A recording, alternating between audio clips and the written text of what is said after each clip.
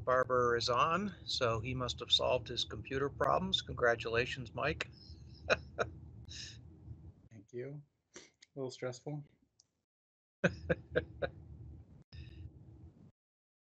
So good morning, everyone. My name is Kevin Mullen, Chair of the Green Mountain Care Board, and I'm going to call this morning's meeting to order.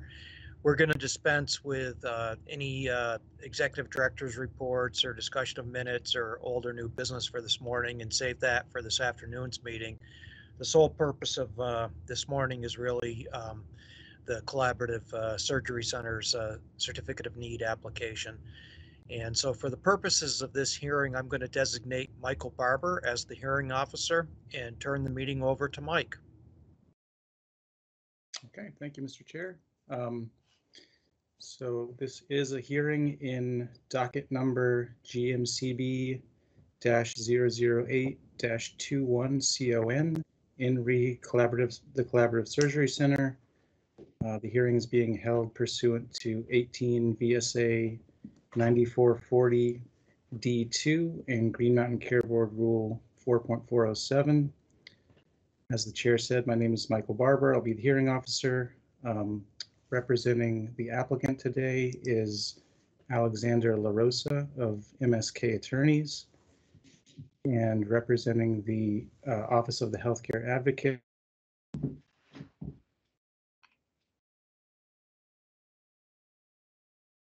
I'm sorry. Am I the only one that he froze on? This is the reporter. No, he froze for us too. No, it froze on all of us. Okay. All right.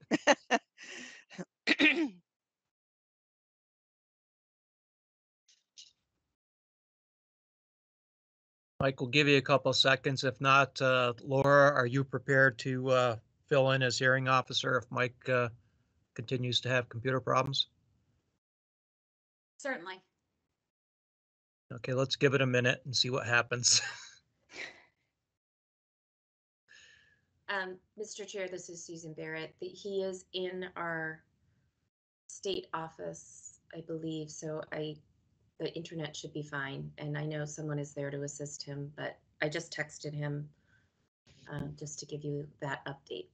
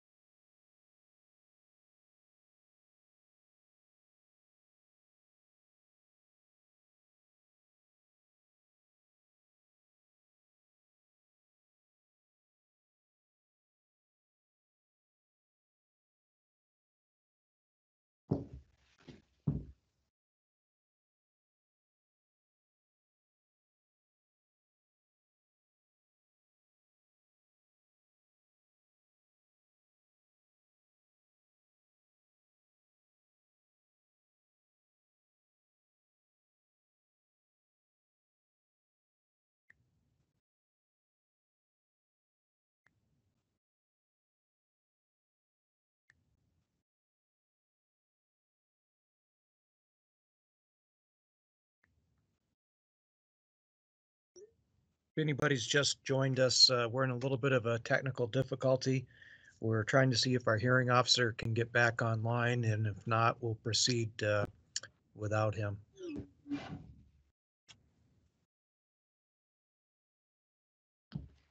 So I just got a text from Mike, and he said probably the safest thing to do is turn the meeting over to Laura. So I'm hereby appointing Laura Beliveau as the hearing officer. Good morning, Laura.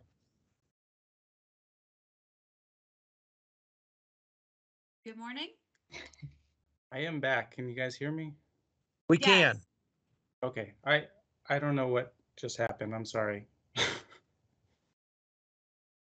You want me to keep going, or you want Laura? I'll rescind the appointment I just made and revert it back to hearing officer Mike Barber. It's turning into a Three Stooges skit here.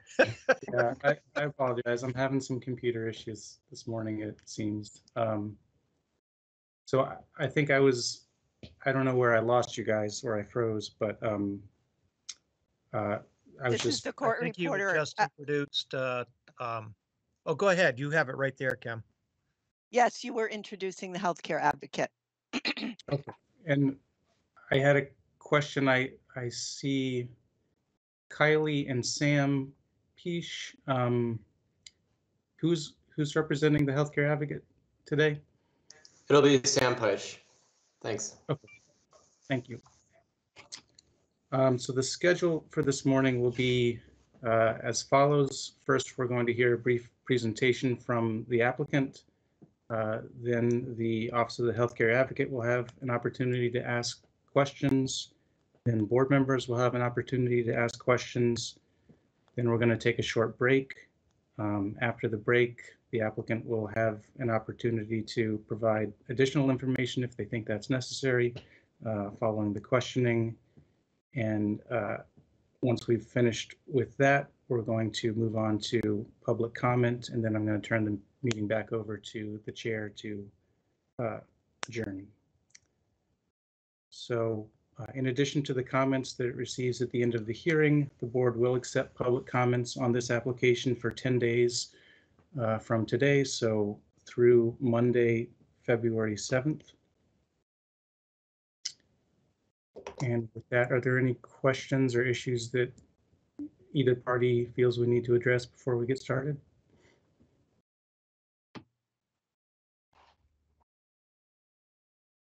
Okay, not hearing anything. I'll turn it over to you, Mr. LaRosa.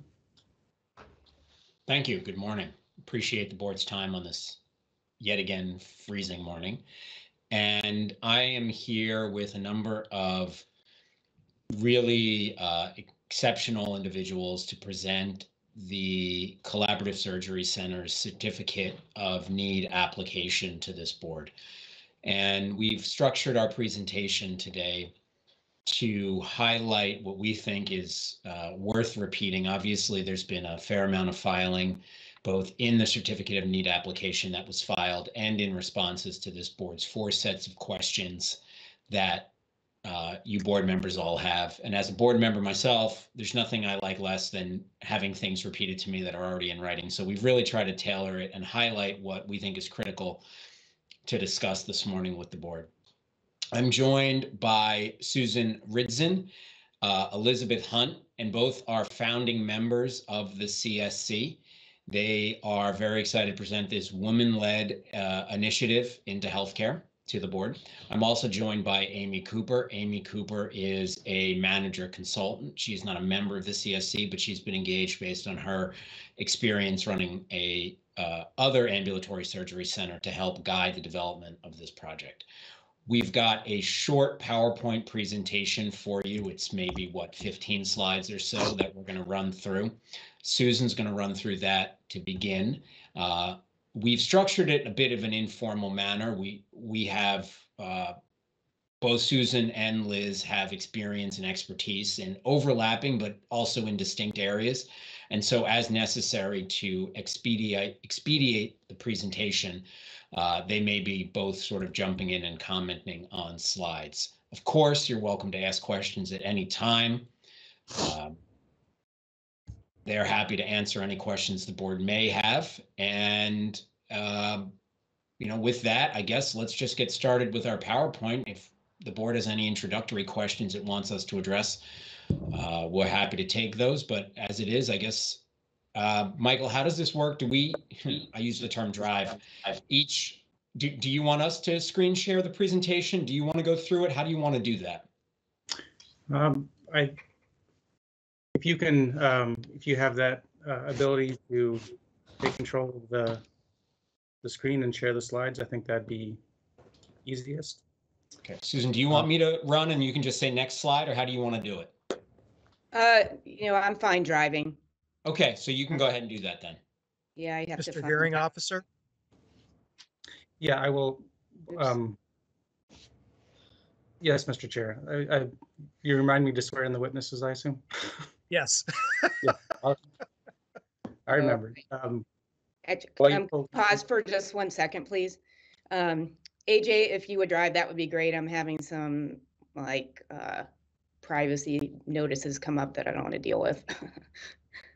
Okay, let me pull it up. Okay, thank you. Sorry about that. Not a problem.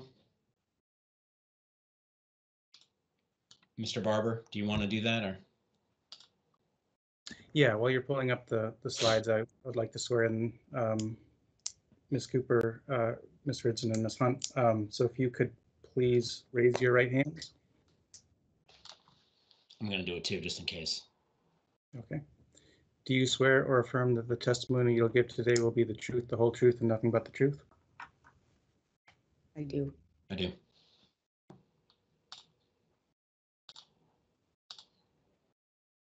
I did not hear Ms. Cooper or Ms. Hunt's response. This is the reporter. Ms. Cooper, you're muted.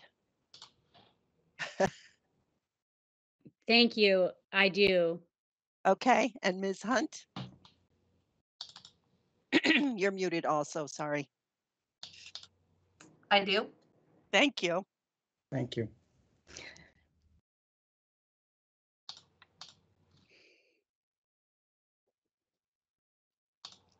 Sorry, I had the wrong version open. Give me 1 second. Yeah.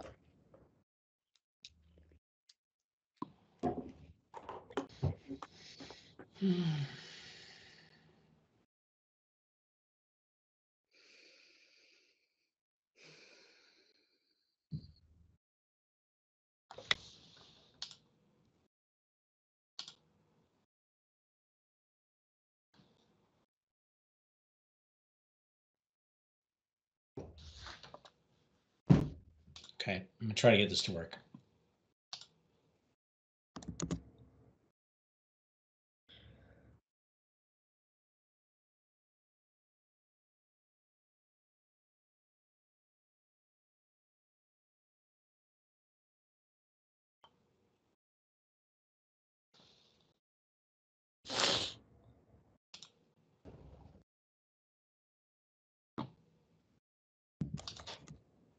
Can you all see that? Yeah. Okay. Perfect. All right, so without further ado, I'll press on. So here, just a couple of things for the court reporter. You may hear me use some abbreviations. ASC stands for Ambulatory Surgery Center, and CSC is the Collaborative Surgery Center. And as AJ said, we're joined here with with Elizabeth and Amy. Sorry, was there a question? Okay, next slide.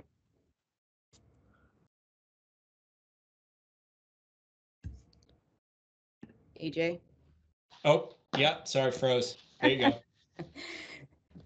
So why does Vermont need the Collaborative Surgery Center? We believe the most salient reasons are to help decrease the long wait times that patients are currently experiencing, as well as improve access to lower cost sites of care here in Vermont, which we think there's not enough of.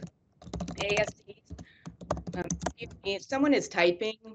Yeah, there's Mute. some background noise. Thank you. The other thing about ASCs is costs are knowable in advance, so patients will get estimates of how much their procedure is expected to cost prior to surgery, which is a huge benefit in the healthcare space. ASCs are less expensive, on average about 50% less expensive than getting the same procedure at a hospital outpatient department. ASCs are very high quality centers. They score well in quality measures. They have low infection rates. There's very high patient satisfaction as well as surgeon satisfaction with ASCs. Such centers help bring physicians into the state, surgeons and nurses. We believe the CSC will do that. This is definitely a labor of love for our team. We all have day jobs. Liz is 30 weeks pregnant, but we're committed. We want to really help improve the healthcare environment in Vermont, and we're taking that a step further by pledging to commit 50% of the center's profits to help support underserved areas in the healthcare space, such as primary care, mental health, and so forth. This project's very much in alignment with the triple aim of healthcare reform and healthcare reform in general.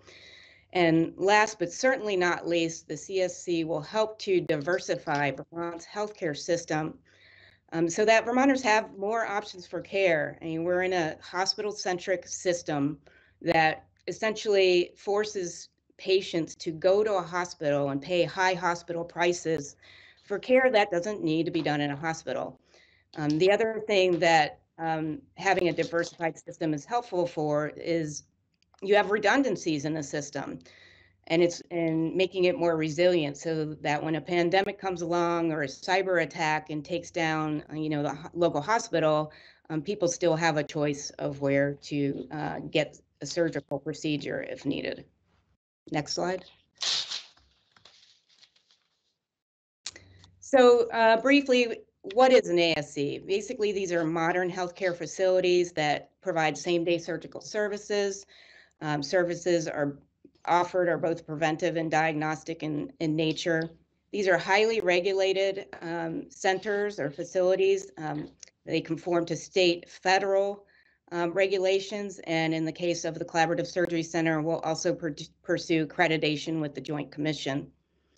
As I stated, these are very high quality options for care, and they are rated very highly by both patients and surgeons. And ASCs aren't new. They've been reimbursed by Medicare since 1982.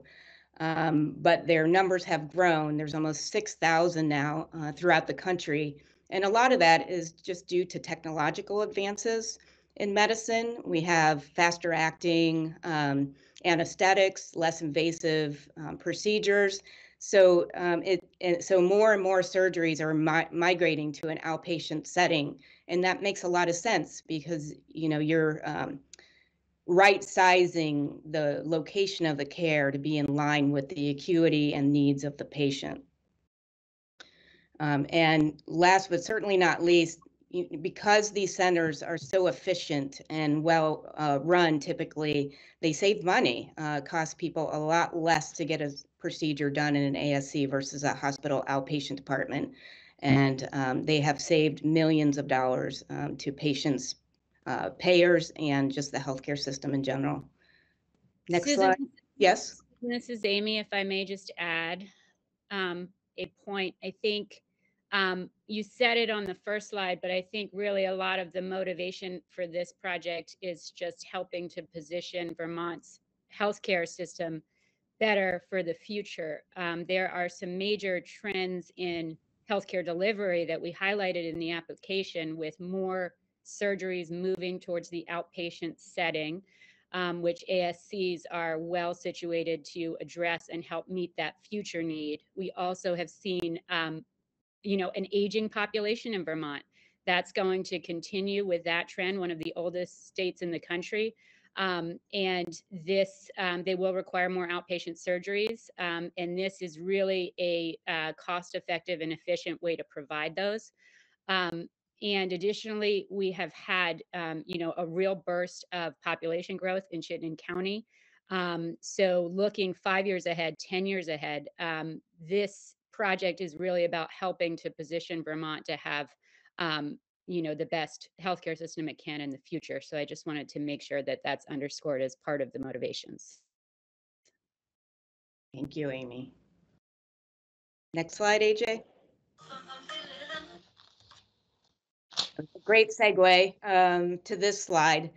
To Amy's point, ASCs are definitely helpful to address some of the issues that she mentioned. Unfortunately, Vermonters lack access to these more affordable sites of care, where Vermont ranks 50th out of 50 states for the number of ASCs per capita.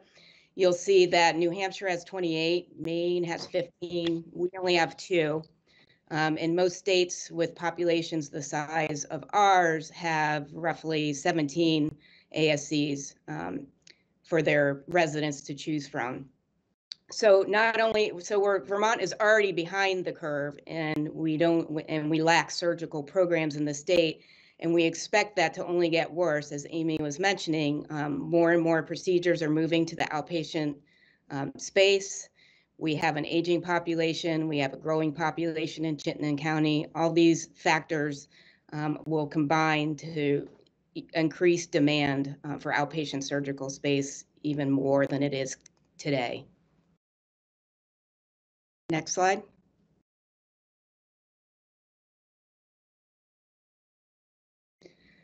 So one of the major reason that we believe the CSC is needed is just the long wait times that have been a long-standing problem. This has been reported on as early as January 2017. Green Mountain Care Board has reports that confirm longer than desired wait times in different specialties such as urology, ENT. You'll see a spokesman from UVMMC said it would take 175 days to see an ENT doctor. Just for comparison's sake, if you look at the UK's national health system, they designate 18 weeks or just a little bit over 4 months as the maximum wait time for non-urgent consultant-led surgeries. So if Vermonters are having to wait, over 5 months just to see an ENT doctor, let alone get a surgery, we're, well beyond what might be considered normal or acceptable for wait times. Next slide. So long wait times aren't without harm. It's not just an inconvenience for patients. There are worse outcomes and higher mortality rates for patients across a broad spectrum of diseases. You have slow-growing cancers that continue to grow. People might be faced with chronic pain and, could potentially become addicted or abuse opioids to manage that pain. Folks get depressed. And in fact, the really sad story in the 7 Days article talked about a woman who was incontinent due to a bowel obstruction, tried desperately to be seen at UVMMC, was told that she was going to have to wait 3 months. And she wrote in her notes that she was in misery and that this was no way to die. And she committed suicide because she was in such distress. And so these are real world issues. And some people, can't work because of their condition needing attention.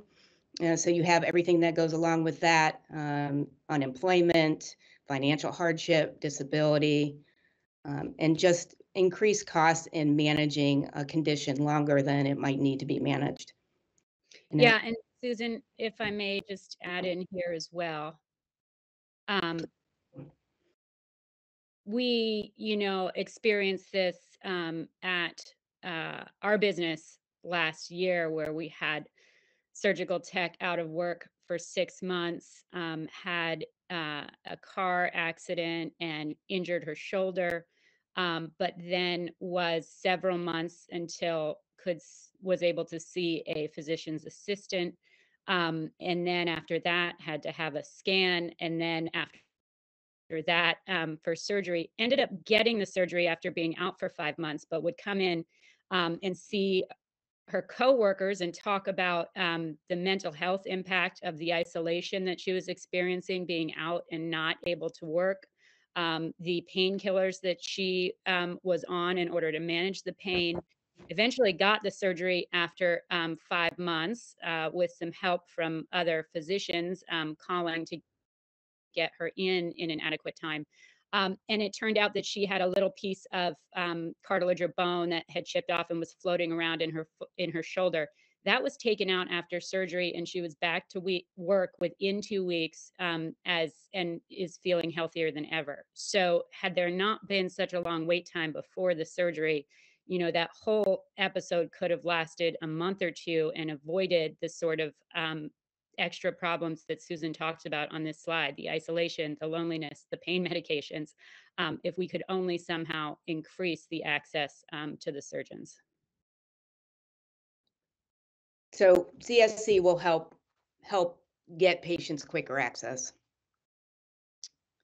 Okay, next slide, you're good. All right, so care at ASCs is more affordable, and this is an important consideration in light of our high healthcare costs that continue to grow at an unsustainable rate. Vermont spent $6.5 billion in healthcare in 2019, and that constituted over 19% of the state's gross product. And we have, frankly, some of the highest healthcare costs in the nation here in Vermont, despite a very healthy population. So it makes sense to take advantage of the lower cost that can be realized by utilizing ASCs. And this chart demonstrates that. On the left-hand side, you'll see a number of procedures that we expect would be performed at the CSC.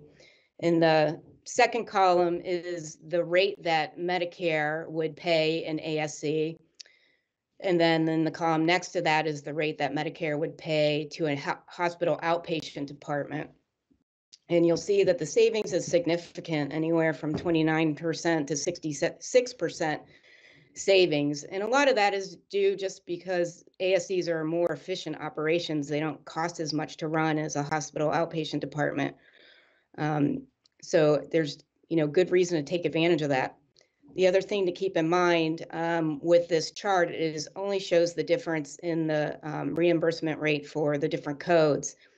Hospital outpatient departments as well as inpatient settings, they are permitted to charge for ancillaries, things like time spent in recovery, medications, gauze, and other things, whereas ASCs cannot legally charge for those items. Everything's bundled in the code and reimbursement rate that they receive. So the savings is likely to be more. So this really makes care more affordable to a larger part of the population, and these prices will be available to all patients, including those with Medicare or Medicaid, commercial insurance, as well as self-pay patients. So we should take advantage of that as Vermonters.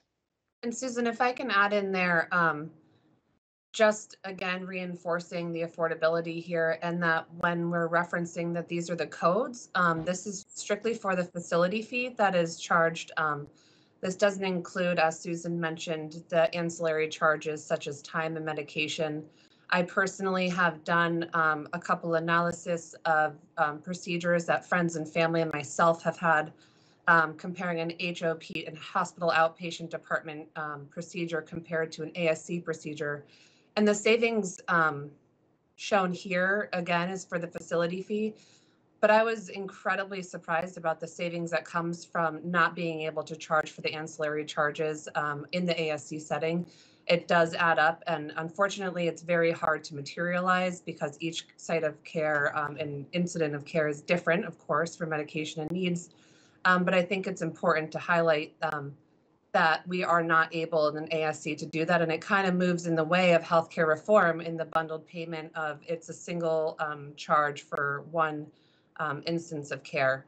And again, just bouncing back to the triple aim, I think that this fee schedule and the ability to clearly state prior to a procedure how much a patient will be willing to pay based on their insurance plan benefits is right in line with the triple aim of reducing per capita cost of healthcare, improving the experience of care. No patient wants to walk into a procedure not knowing what their bill is going to look like at the end of the day.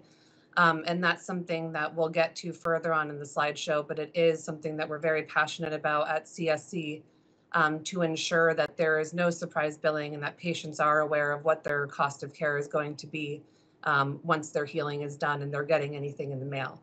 And then, of course, again, just to highlight the triple aim is this is all improving the health of populations by getting patients seen faster. Thanks, Susan. Yeah, thank you. So we actually have real world data in the example of the Green Mountain Surgery Center and the Vermont Eye Laser Center in terms of the savings that Vermonters realize through these centers. So this is from the Green Mountain Care Board's annual report, which I'm sure all the board members recognize. On the left-hand column, you'll see all the state's facilities, hospitals, and ambulatory surgery centers, -2 that were excluded for data reasons. And the charge that each facility charges for different procedures. And in all cases, the ASCs are less expensive for than the other option in Chittenden County, which is UVMMC. Which is where the Green Mountain Surgery Center is located and where the CSC will be located. Also, the ambulatory surgery center is also among the lowest cost option relative to the cost at hospitals outside of Chittenden County. Next slide, please. So drilling down a bit more, that average savings of $2,000 per case, it can be annualized to over $5,000, or I mean $5 million per year, or for the year of 2019 when the Greenmount Surgery Center opened. So just orienting you to this chart, you'll see that hospital average price, which is basically the average price that we saw on the previous slide of all the hospitals in the state compared to the Green Mountain Surgery Center price. And you'll see the statewide average compared to the ASC results in a savings of 39 to 52%. But if you look closely or drill down to the Chittenden County, which is where the CSC will be and where the Green Mountain Surgery Center is, the savings is even more dramatic, 35 to 70%. And that's real money in an individual's pocket, basically, especially if somebody has a high deductible plan and they have to pay this money out of pocket. $2,000 is a lot of savings for them. And this is a lot of savings for Vermont too. And this only reflects commercial patients, savings to commercial patients in 1 year. It does not include the savings accrued to Medicare or Medicaid.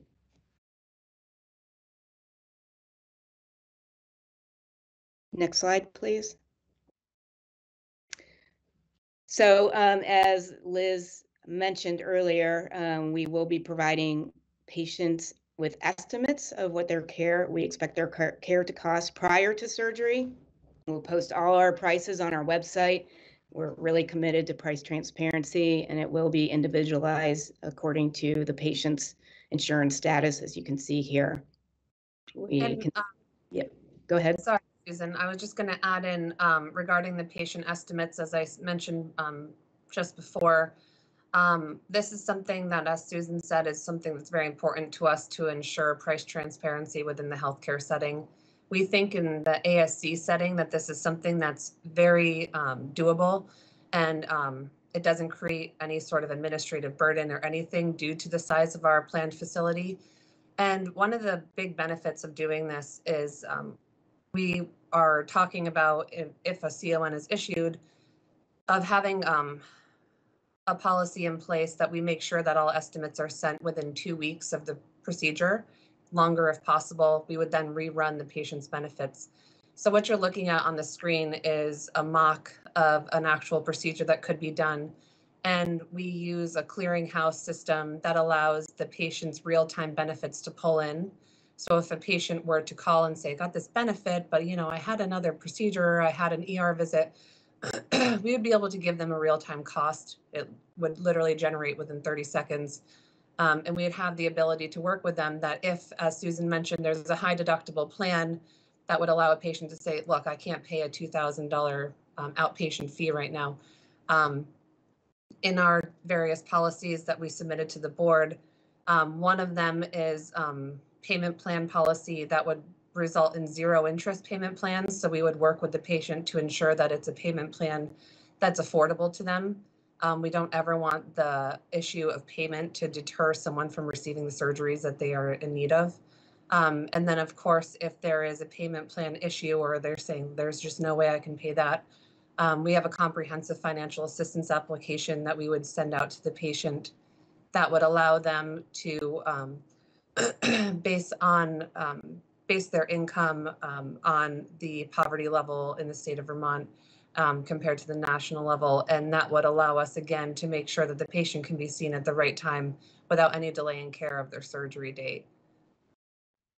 Thank you.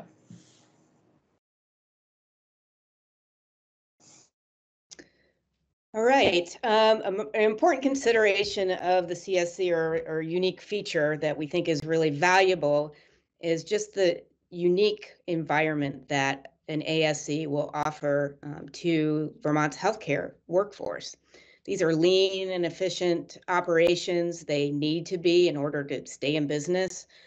So they are really fast-paced, close-knit, tight working environment that's really employee driven. I know this, the CSC team will work very hard to make sure the environment is very positive and just inclusive of the employees' ideas to improve just the flow and care. There's minimal bureaucracy at an ASC, which is just a nicer place to work for some people. Some people want to work in a large institution, some don't. So it's nice to be able to offer them that balance. Another huge perk to some is that you don't have to work nights or weekends or holidays. So you have more work-life balance, and it tends to work really well for workers with families and small children and things like that. And there's also plenty of opportunities for cross-training. You don't need to spend years to move around and do different positions. And Liz and Amy can tell you about Green Mountain Surgery Center employees who've done just that and moved around and really expanded their skill set. Yeah, Susan, I have quite a few examples that I'm currently the operations manager at Green Mountain Surgery Center. And I have multiple examples that in our short time here since opening in July 2019. Just some examples, we've had a receptionist. We helped her get into nursing school. I personally wrote her a letter of recommendation. So she is now at Vermont Technical College pursuing a nursing degree. We had a nurse who moved here from out of state, and she was raising her family and took time off. And she asked if she could get some clinical hours through our facility to get her Vermont state licensure back, which we happily helped her with. And that did not, we did not require her to continue working with us. In fact, she's now working in the public school district, but we wanted to help her by way of letting her get her licensure back. We have a receptionist that was trained into a technician role, so she's worked up in her career rank. She's quite happy and one of our a very, very valuable employee here. We have a medical assistant who's currently training into a scrub tech role, and that's medical assistant is more people that help patients get in and out of bed, clean stretchers, insert IVs. Scrub tech is in the OR, actually assisting setting up of procedures and working in a sterile environment, different level of responsibility, and she's doing fantastic. We have a technician who is currently training through a structured education system that we are covering in full for her to become a first assist. So that works directly hand in hand with a surgeon to assist in things such as laparoscopic cases and things like that. So we have sent her off to training, and we are supporting her fully in her education there. And then we have multiple business office staff who came on board here, and I personally am working on getting them into different management skills in order to progress in their own personal career as well. Again, as Susan said, working in a small ASC is a different healthcare working environment for both clinical and non-clinical staff. Prior to working at Green Mountain Surgery Center, I worked clinically, both in first-person experience within the healthcare system in Vermont, and then I worked outside of it as a vendor. And I do know the different environments you work in do impact your day-to-day life balance. And I have seen just what a positive impact working in an ASC in our environment really can do to a person and then retain a lot of employees. Next slide.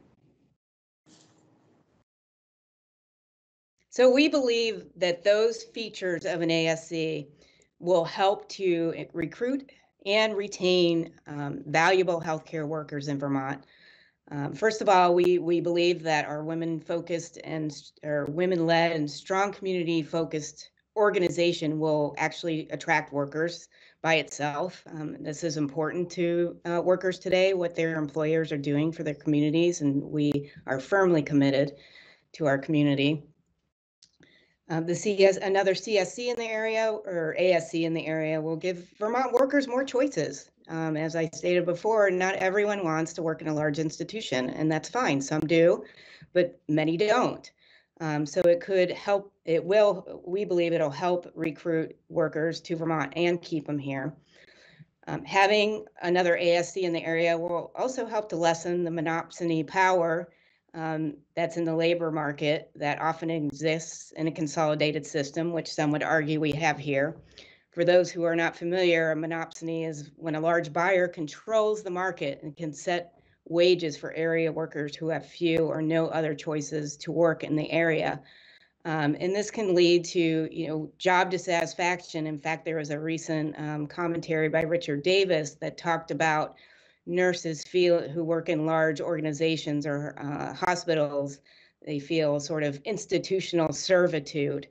The CSC will not have that kind of environment. We will treat the staff in a way that we want them to treat the patients. So with lots of caring, and so they, pay that forward, so to speak.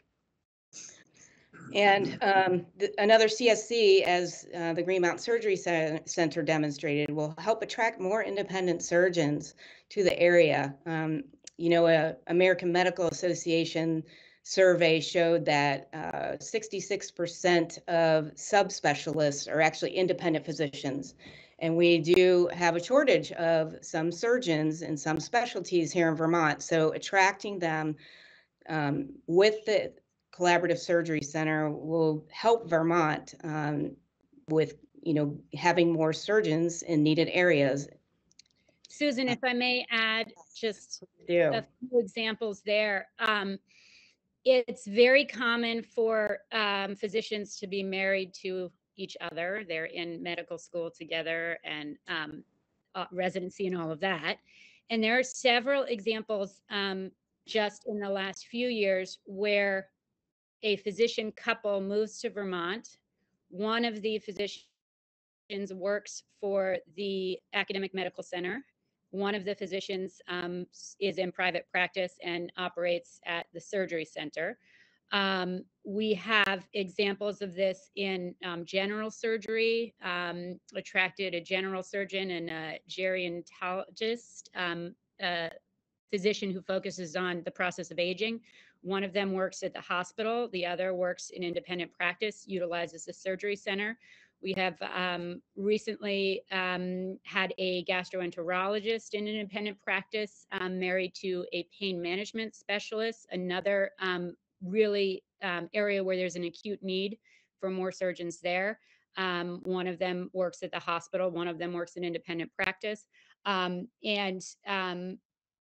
A couple of other examples, we fully expect that CSC will help us recruit new independent surgeons to the state, but also help the hospitals fill their needs with surgeons that they need as well. So it's a very complex process recruiting physicians to the state, and having those options, as Susan talked about, for different physicians to practice in different ways at the same time, we think is really critical to helping Vermont attract and retain the kind of medical workforce that we want. Especially when you consider that the physicians have these options in every other state in larger numbers. We need to be able to compete with that. I think too, to add to that, when it comes to staffing of the ASC itself, Governor Scott most recently addressed this about we need to retain employees, not just in healthcare, but in the entire workforce within Vermont. Again, it's having those options for our healthcare professionals, our administrative professionals, to seek a working environment outside of the standard practice within Vermont, which is in a hospital setting.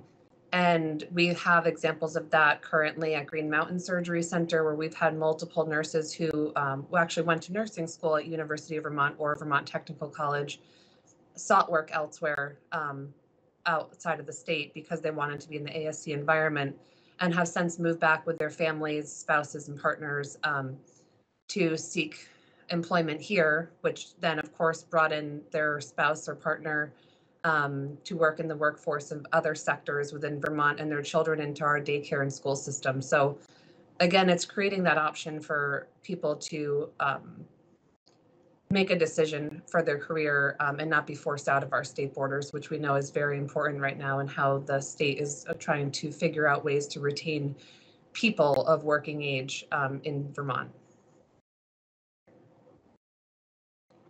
Next slide. Then, of course, we have the Collaborative Community Foundation. That's our commitment to funnel 50% of the surgery centers' profits to associated charitable foundations that would support things such as primary care, mental health, child counseling services, and just general healthcare reform efforts. And the way that we envision this happening is we will make grants available to healthcare related organizations throughout Vermont. We're really excited about this feature of our project. Next slide. Here's some key stats. Our project will cost just under 5.3 million. Location. We are seeking an unrestricted multi-specialty license with a minimum of 4 core procedure types, as you see there. And it will serve the northern Vermont area primarily, but also counties in New York and central Vermont as well. Next slide. And this is the last slide, just showing that the Collaborative Surgery Center does have broad community support. People would like more options for their care and more affordable options, and we believe the CSC will provide that. Thank you.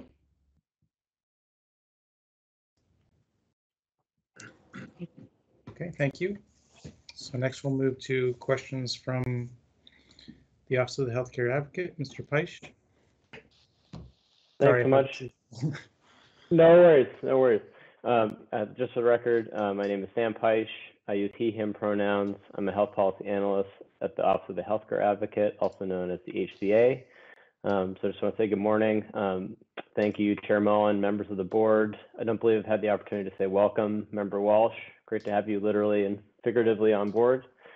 So specifically, the HCA has comments solely on 3 points, and we'd love to hear from the CSC as well. Of course, they're on the proposal to donate 50% of profits commitment, which we just heard about, their patient financial assistance policies, and making the case for requiring implicit bias training for staff and leadership at the CSC. So on the first point, we want to recognize that the CSC is proposing donating 50% of its profits to support the community, which is obviously a substantial commitment. And the HCA recommends that the board require the Collaborative Surgery Center to report to the board on the use of their donations for the sake of transparency and to ensure that the money is being spent as described. So the first question in this area for the CSA, in this regard, it'd be good to know what criteria you plan to use in determining how these monies are going to be distributed to support community health, as you stated in the application and today.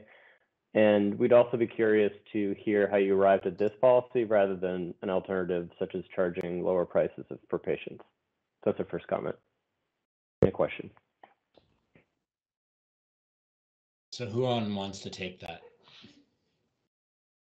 So I can start out and just say that as far as how we will identify the needs, we anticipate looking at several sources.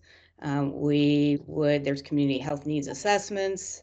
There are different regulatory and legislative reports that talk about different areas in healthcare, areas of need.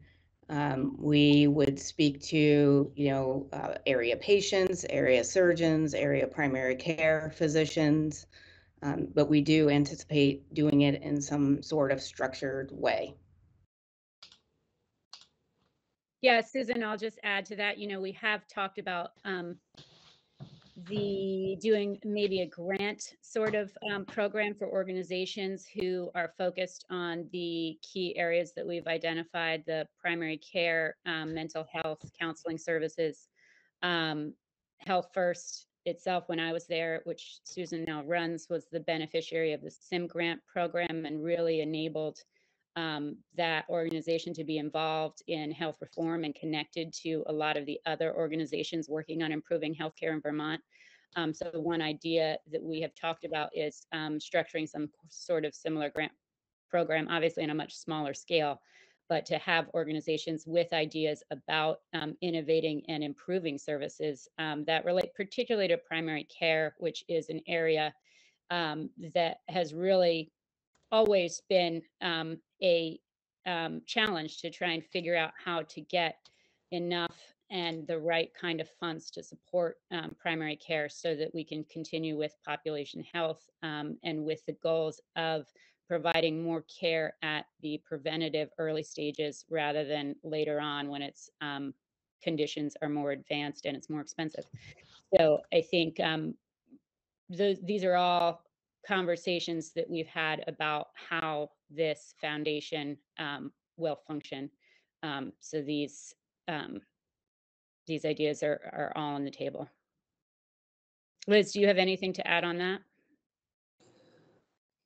No, I was just in that it would be most likely in the form of grants, and that, you know, CSC, the foundation itself is not yet formed, but we did mention in our application that the CSC Foundation would be a separate entity within the actual structure of the business, meaning that the board members for the medical portion side of Collaborative Surgery Center would not be those that are running the foundation side, just to make sure that there is no conflict of interest in where the money should go. And I think that that's important to highlight. Thank you. Appreciate it. On the second point, it'd be great to hear a bit more about the development of your patient financial assistance policy. Probably comes as no surprise given at the HCA this is something that's important to us. It's our position that we think it would be useful and beneficial for the CSC to be required to have a patient financial assistance policy that aligns with UVM medical centers, given that they both operate or would operate, assuming the, in the same service area. And the level of generosity of financial assistance policies at smaller hospitals does vary significantly. But we think that this standardization would provide a more level playing field. So I'm just curious to hear your response to that position and hear a bit more about how you developed your patient financial assistance policy. Sure, Sam, I can take that. So our financial assistance policy for patients is actually completely comprehensive and in line with the University of Vermont Medical Center. And we do that just to ensure that a patient isn't going to be dinged financially for showing up at our center versus theirs, regardless of the ASC fee structure being lower. We still want that same poverty level to match the same discount of care for when they do arrive through our doors. Great, thank you. And on the final point, so this is regarding implicit bias for training for staff and leadership at the CSC. This stems from the clear data documenting racial disparities in access to care and care delivery for people of color. This is obviously a national and statewide issue. And I just want to make folks aware that there was a recent piece that I recommend that everyone read from researchers at the University of Chicago, published in Health Affairs, documenting how racism and racial bias can be institutionalized through EMR or electronic health record. So their analysis of patient notes from a representative sample of nearly 20,000 patients found that Black patients are more than twice as likely as white patients to have at least one negative descriptor added to their history and physical notes.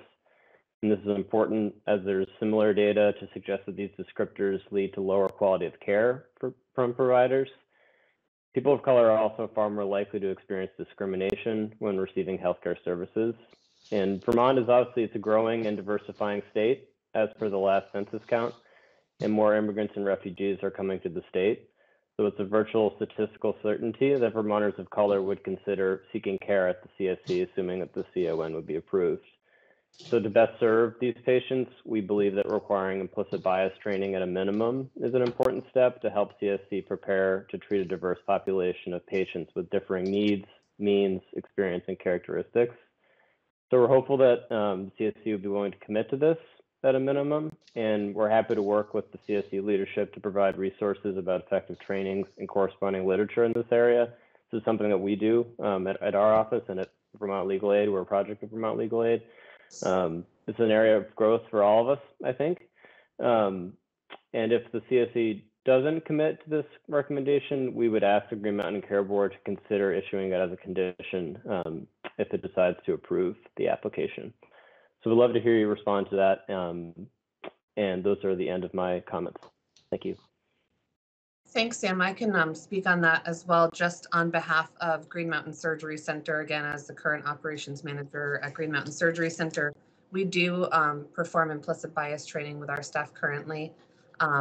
And so that is something that we have spoken about as the CSC group, that is something that is absolutely vital to care for our growing population here. And again, we have a comprehensive training program that has established a Green Mountain Surgery Center that works very, very well to educate staff on all diversity, training, language barriers, pronoun use, and all of those different factors that really does impact a patient's level of care, level of comfort, and our ability to serve them properly. So we have full intention of doing that at Collaborative Surgery Center. Yes, Liz, thank you. I would also add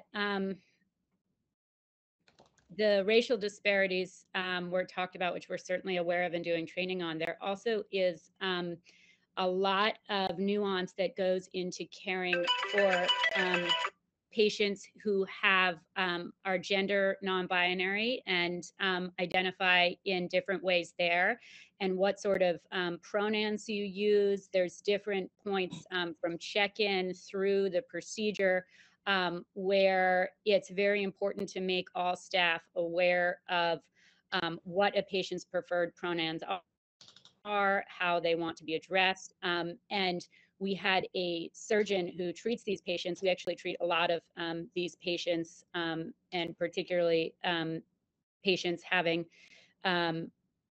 gender affirming surgeries, which we do a lot of at the Green Mountain Surgery Center, particularly for patients on Medicaid.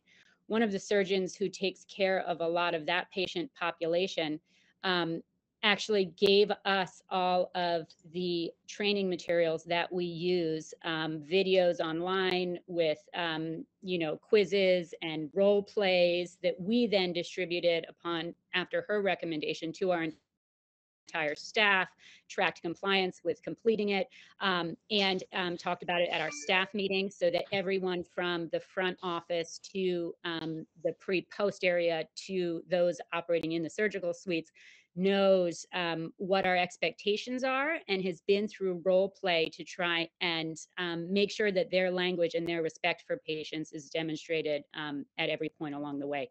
So that is something that I know the leadership here on this call of CSC, Susan and Liz, have already been involved with, and certainly would be sure to bring that into the new center as well. Great, thank you so much. That's great to hear. Back to you, Mr. Hearing Officer. Okay, thank you. So now we'll move on to questions from the board, and we'll start with Board Member Holmes. Great, thank you so much. Thanks for the presentation. I can really appreciate all the hard work that went into submitting the application, addressing all the interrogatories. I think it's a thoughtful application, and I want to note that I really appreciate the charitable component that you just described about the proposed center. My questions are going to focus on quality, I think, for the most part. So you're requesting a CON for an unrestricted multi-specialty outpatient surgery center. I don't know if you have the application in front of you, but on page 70, if that is helpful to you, you mentioned in the application that one issue with hospitals is that surgeons must cope with delays when nurses who are inexperienced with a particular surgery are staffing the ORs. And that one of the advantages of an ASC is that nurses are trained on a specific set of procedures. So my question, I guess, start of my questions is, you only plan to hire 6 surgical RNs, far less than what hospitals would employ. So I guess my first question to you is, what is a reasonable number of procedures that each RN could realistically be trained in and master so that they're experienced enough to ensure quality in a multi-specialty center? I can take that one. So the reasoning behind requesting an unrestricted license is to allow for CSC to grow as the outpatient surgery population grows, as CMS moves more procedures into the outpatient setting. That's not to say that we're going to welcome 500 surgeons in our doors and allow 500 different procedures to be done. We understand that within a 4 OR capacity, fiscally calendar year wise, everything, that's just not reasonable. So our quality measure and need of understanding that you want to have nurses who are specialized to certain specialties and then having an unrestricted license, they are kind of separate issues because it allows us to recruit and meet the need of the community by bringing in surgeons of whatever specialty feels necessary at that point in time.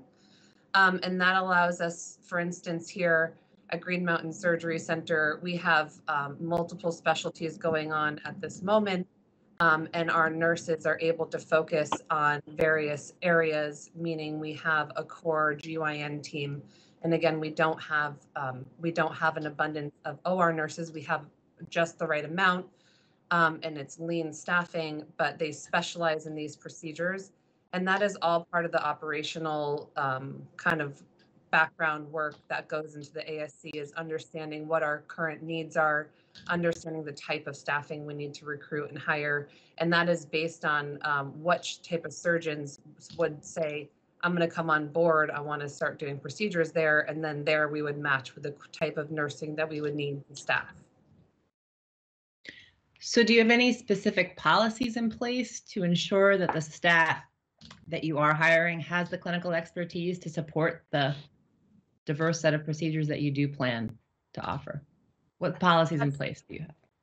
Yeah, that is part of our hiring criteria, is of course like an extensive background check into their personal history, what their clinical history is, what type of cases they've served, which is very standard in any healthcare setting, of understanding what type of background they have personally from their own training.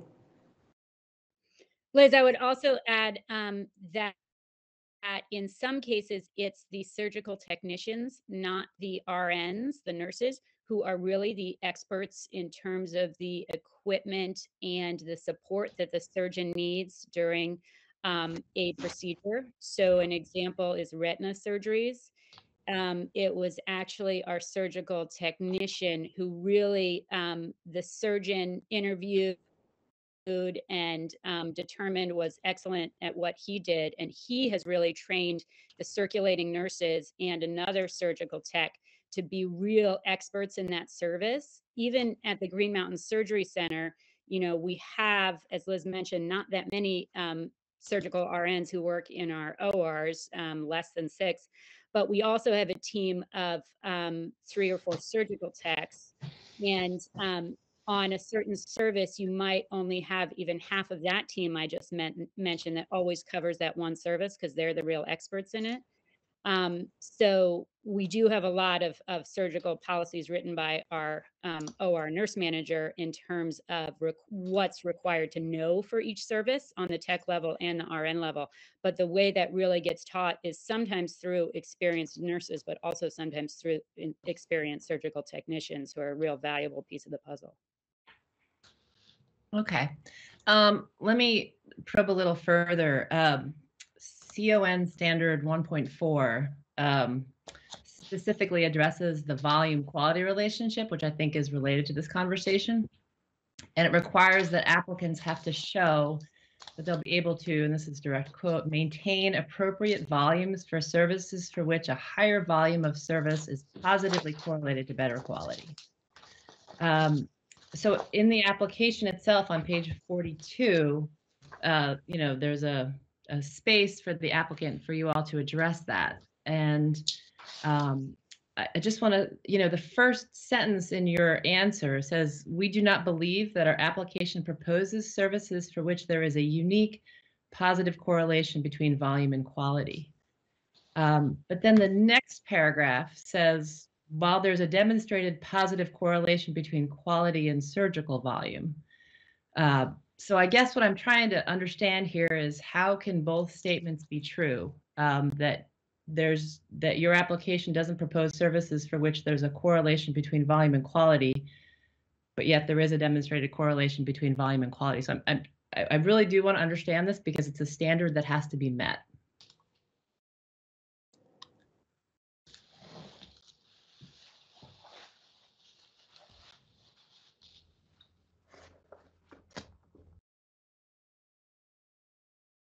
So I think I can help clarify some of that, Attorney LaRosa.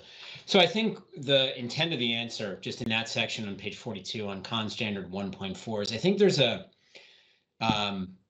trying to be a disassociation between any individual procedure, which is why the fossa decompression is referenced, versus the overall quality of care provided to the community when there is adequate volume to provide those services. I think you heard Susan in the PowerPoint talk about how long wait times and inadequate access to surgical procedures has negative outcomes, negative health outcomes.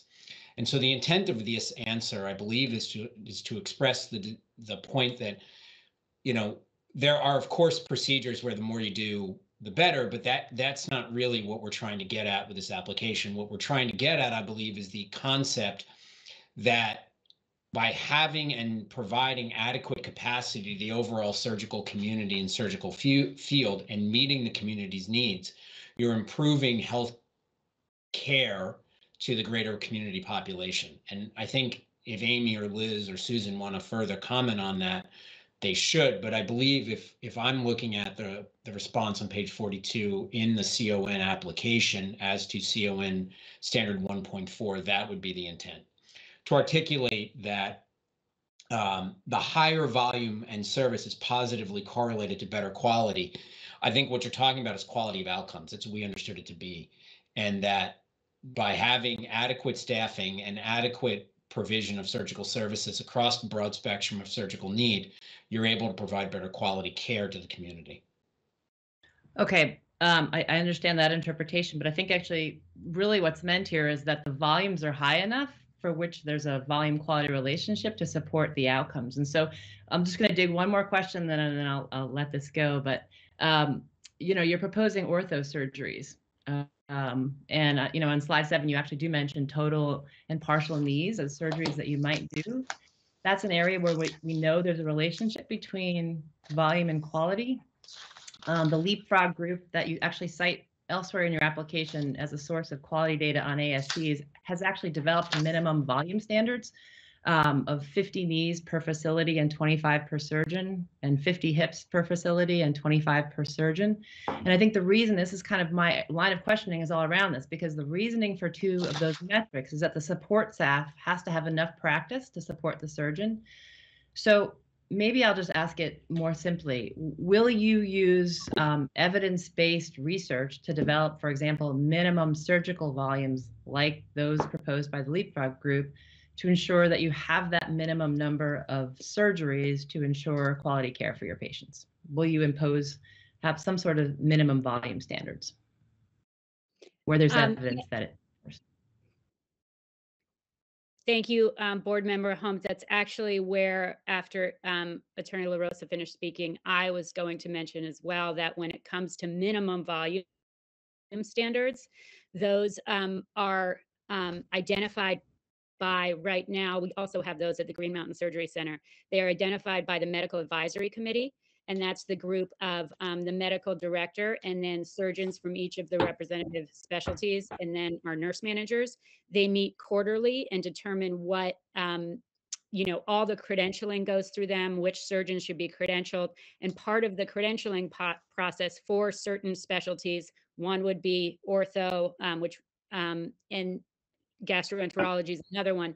They set up minimum standards that anyone who becomes credentialed has to have done at least this many surgeries. And if they are close to that number, they actually have a process that's developed to have observations by more experienced surgeons before they can start doing surgeries on their own if they're anywhere close to the minimum number. So there are actually policies that exist currently at the Green Mountain Surgery Center in response to these standards and guided by them. And I think at CSC, the intent would be to develop a similar process there. Okay, great. And then my last question actually involves something that you just mentioned. And I'm interested in the governance structure and particularly how it relates to quality assurance. In nonprofit hospitals, right, trustees who comprise patients and members of the local community typically have seats on the board, and they typically have seats on the quality committee. So your governance structure was a bit unclear to me. In the governing policy you submitted in response to the first set of questions, it says TBD for governing board membership. So, and then in Exhibit 6, I think you outlined that the quality committee will be comprised of a center administrator, nurse managers, and members of the center staff. So then every member of the quality committee, as it's currently comprised, has a financial stake in the center, and there doesn't seem to be any community or patient representation in the way your governance structure operates, which is different than how hospitals operate. So I guess my question is really twofold. Who's going to sit on the board of managers? Will it include any community members, patients? And what role, if any, will patients and community members play in quality oversight?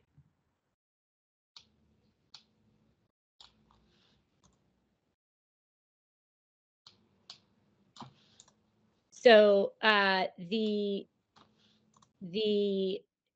governing board has yet to be constructed. Susan and Liz would be leaders on it, and then the surgeons who operate at the center would also be members, as I think we described.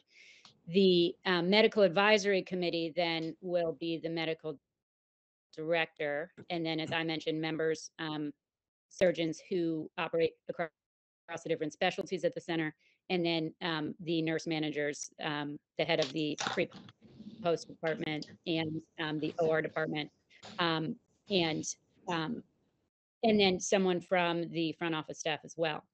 Then the Quality Assurance and Performance Improvement Committee, which is the one that you just described, which has really the working members of the staff. So that has technicians on it, that has medical assistants, that has nurses on it. It's really an interdisciplinary group, including the administrator or director of the center. What that group does is looks at the feedback from patient surveys. And Liz, you can talk about how the patient survey feedback, how constant it is, how consistent it is, how widespread it is, how it gets incorporated into staff meetings, into quality assurance and performance improvement committee meetings. All of that, Liz, I know you're very familiar with that and running that process. So maybe some more on that would be helpful. Yeah, and part of as Amy said, with the quality assurance and performance improvement, and then also the environment of care committee, as mentioned on our organizational chart that was submitted with our application, that all goes up into our medical advisory committee. It's also reviewed by the medical director and the administrator. But one of our key initiatives will be to ensure that patients feel heard. One of my current roles here, again, as operations manager, is I'm consistently looking at patient feedback, receiving and calling back patients, positive and negative. And, we work through it all, even if it's from a billing perspective or care perspective. We plan to have very robust processes in place of follow-up procedures for those patients. I reassure patients currently at Green Mountain Surgery Center that their concerns or compliments will be addressed in our upcoming meetings. And all of these things take place weekly, daily. I send out a message to all the nurse managers to ensure that they're aware of this. And they always bring any of these to both the medical advisory committee and medical director and administrator. So the community is heard by way of feedback, and our patient feedback survey currently at Green Mountain Surgery Center goes out post-operatively via a link, and our utilization rate is quite high for that, and we do review that consistently monthly in our staff meetings. I plan at Collaborative Surgery Center to go through all of those, and any sort of issue that arises will be spoken about in a way that can be constructive. And again, there's always follow-up. So while our structure does not have any community members outside of the facility directly on any of these committees, their voice is heard, and that is by a very robust system that communicates constantly with our patients. Okay, thank you. Those are my questions. Thank you. So next we'll move to Board Member Lunge. Oh, you sound like a chipmunk on helium. Not working. Great. Yes. We'll just give Robin a log on and sign back in.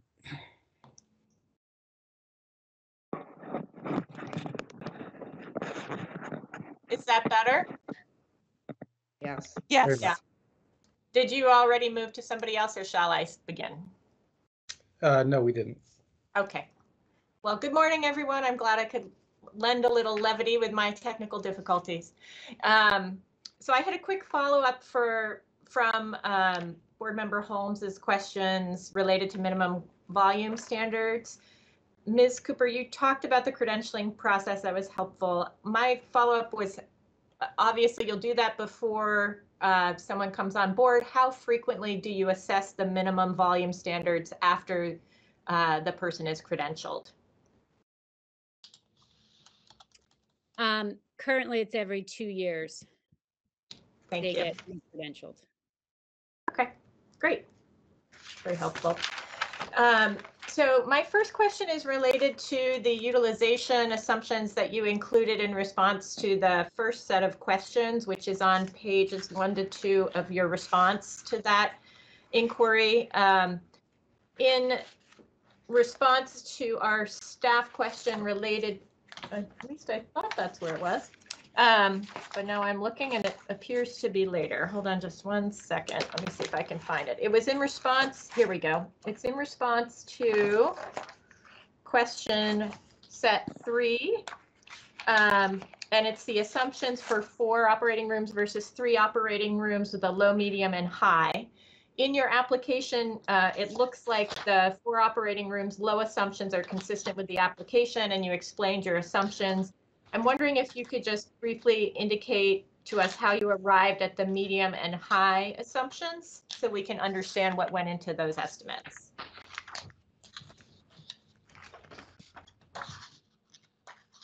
And that was in question set 3, just for clarification.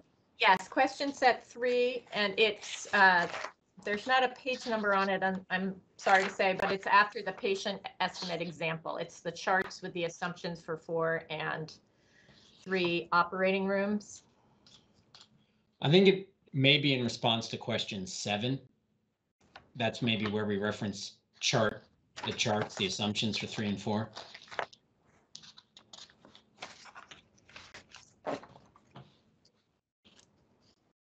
Yes, but you did not actually indicate what the assumptions were. So if you could just talk through it. Sorry, Amy. No, that's okay. Yeah.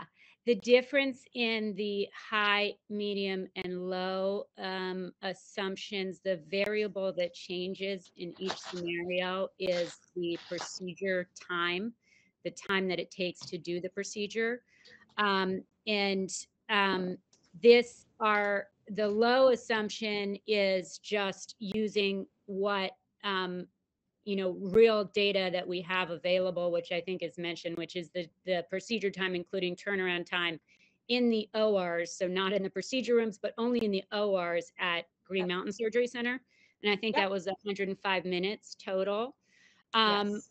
We do a lot of, relatively quick procedures in the OR right now. Hand surgery procedures, retina, as I mentioned, plastic surgery procedures, which can be long or short, but a lot of ours currently are shorter time.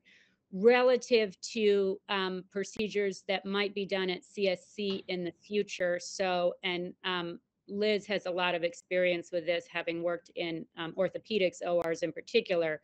But those cases themselves might take 2 hours or 120 minutes, and then you have a lot of cleanup because of all the equipment. So then you're looking at 150-minute procedure time plus turnover at least. And then again, depending on urology procedures was also have a lot of equipment involved in them and imaging as well within the procedure. So those case times again are going to be longer. And I believe that in the medium scenario, I don't have the table in front of me. Maybe we used 120 or 150. But 120. 120. Yep. Okay. And then I think if you look at the other data that was submitted by the local hospitals on their procedure length, that the high scenario is maybe close to those hospitals in procedure length time, but below them even, considering that the turnover time likely will be more efficient and faster. But I think the ranges from the low end, what we do at Green Mountain Surgery Center, which are probably going to be shorter procedures than what is planned at CSC, to sort of the long end, the high end, if we did have surgeons who are doing more of the total joints in the future that take, and other surgeries that take a lot longer. Liz, is that, do you have something to add there? Is that a good description? No, I think that's a very accurate description. It's really based on the specialties that come on board. Again, with the proposed unrestricted license, depends on which surgeons come on, and of those surgeons, what is their concentration of case type. And Liz, I have. Yep. Sorry, go ahead, Amy. No, I was going to say a point that you raised about just the variation even within a specialty. Yes. The sports medicine procedures in orthopedics are totally different length, totally different payer mix, totally different patient population than joint replacement procedures. Also orthopedics, but fully, much older patient population, much different payer mix, much different equipment and time. Liz is really an orthopedics expert if there's more questions about that area particularly, but the projections and the predictions about this are difficult when even within one specialty, the range in terms of procedure times, payer mix, et cetera, patient age, population targeting can vary so widely. Absolutely, and I think just sorry, and that's okay. Not to keep dragging that on, but another area within orthopedics that obviously will have a huge impact on time is the patient condition.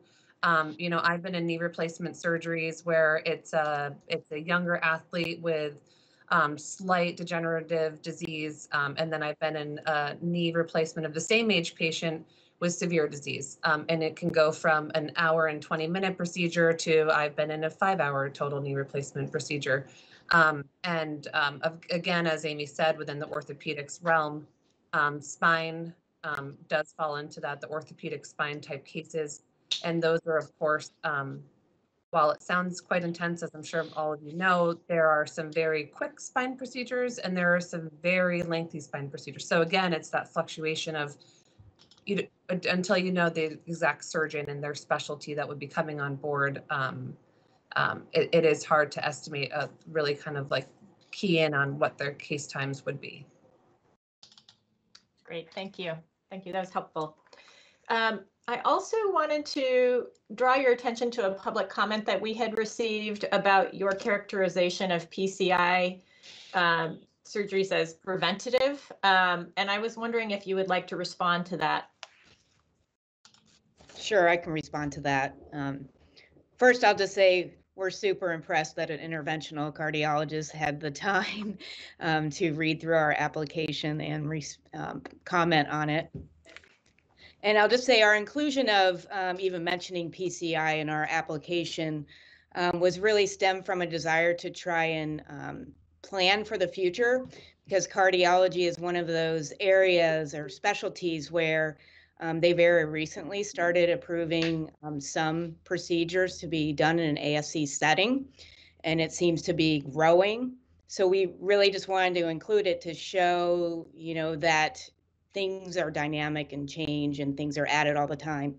Not being cardiologists, we did obviously make the incorrect assumption that getting PCI in either a hospital or ASC setting, that the patient would experience the same sort of improvement in their health with respect to, future heart attack and mortality risk. We didn't understand that a patient who would qualify for their PCI procedure in an ASC setting has different outcomes than that same patient, than a patient who would qualify for it in the hospital setting. So we stand corrected, and we're actually happy to get that feedback, and would love to have someone like Dr. Gogo consult on with us should we ever include cardiology procedures at the center.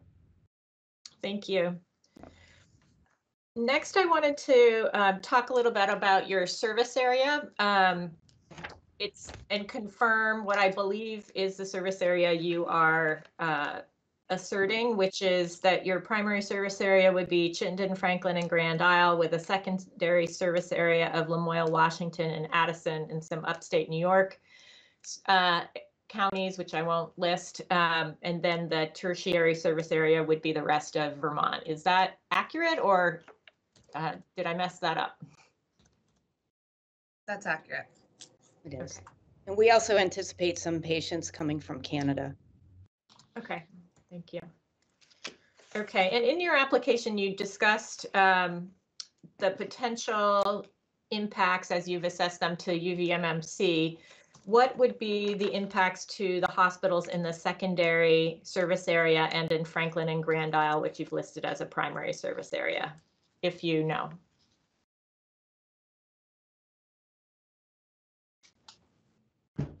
Well, I'll just start, and I think the literature shows that the biggest impact is for those that are closest, proximity to the ambulatory surgery center.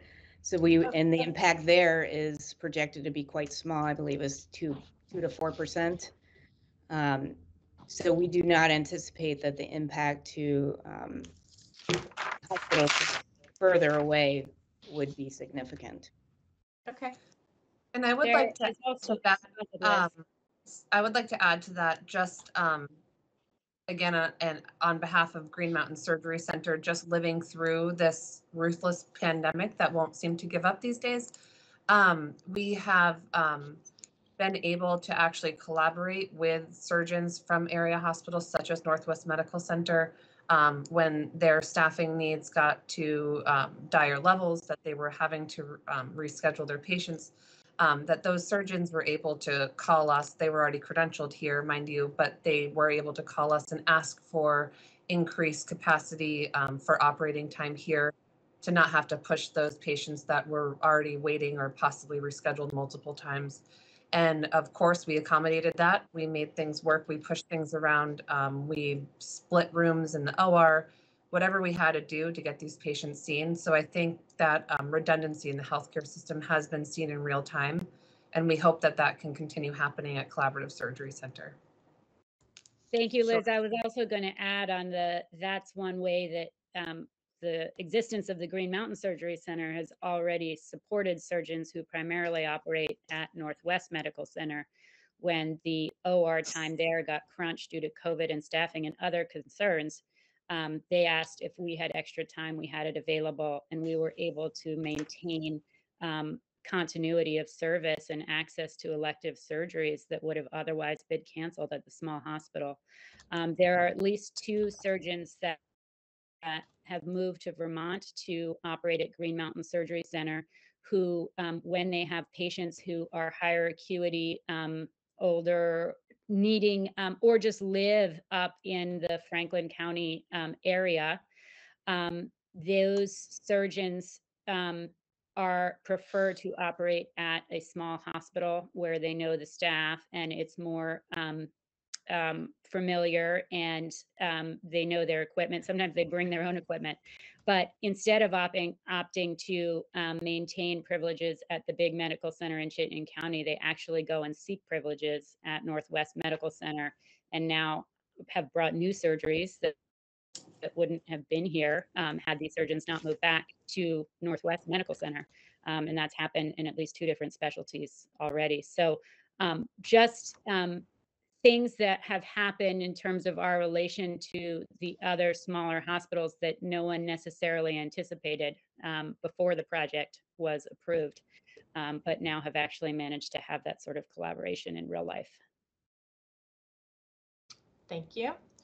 And if you are approved as an unrestricted multi-specialty surgery center, what would the impacts be to the Green Mountain Surgery Center?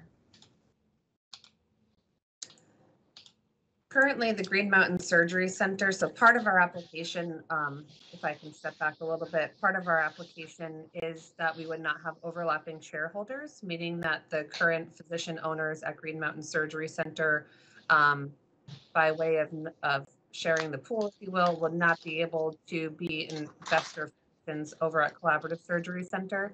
Currently, Green Mountain Surgery Center is operating at right at our sweet spot. Quite frankly, we are unable to continue accommodating new surgeons at this point because our calendar is quite full, and we always like to keep open that 10 to 15% a minimum capacity in order to accommodate those urgent cases. So that being said, we are there's a couple services, of course, with an unrestricted license that would be overlapped, but it would not pull from any one practice and to compete. One of the services that we hope that we currently provide here at Green Mountain Surgery Center is pediatric dentistry, which is primarily a Medicaid group, Medicaid population, I'm sorry. And that is something that we really hope to provide at Collaborative Surgery Center solely because using or working with these dentists at Timberlane Pediatric Dentistry, as well as other dentists around the service area that have reached out to us personally. There's such a significant wait time issue with these children, upwards of 10 to 12 months, resulting in the children going into the emergency room. So there will be some overlapping of services, and that's planned for and that's noted. And again, the physician owners at Green Mountain Surgery Center are completely aware of this. And there is no hesitation or hard feeling that there will be any sort of pull from either way. Okay. And how about the eye surgery center? Impacts to the eye surgery center if it's unrestricted? Well, currently the cataract cases that were previously done, I believe, at Fanny Allen aren't currently occurring. And so, of course, there is the possibility of those services being able to be performed at Collaborative Surgery Center. We've worked well with the Retina Center, or I'm sorry, the cataract services to date, knowing that Green Mountain Surgery Center cannot perform those cases independently. But we don't foresee that being a large spectrum of care. As we've mentioned, our 4 core does not include the cataracts. So that is not something that we would be focusing on. But as we've said throughout the application, if there is a community need, if there is a significant backlog, if there is a cataract surgeon who is seeking to be able to provide these services, then we would, of course, accommodate and at least speak to them about how we could accommodate these procedures for them. Okay, thank you. In 2 places in your application, you referenced that most large commercial payers base their contractual reimbursement on a percentage of Medicare. Are you aware that Blue Cross Blue Shield of Vermont does not reimburse as a percentage of Medicare? Yes. And they are Vermont's largest health insurer? Yes. Okay, thank you. Could you explain your assumptions for bad debt and charity care in the financial table 6 as it was revised?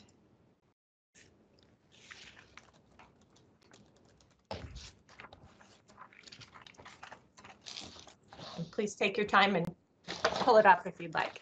Thank you.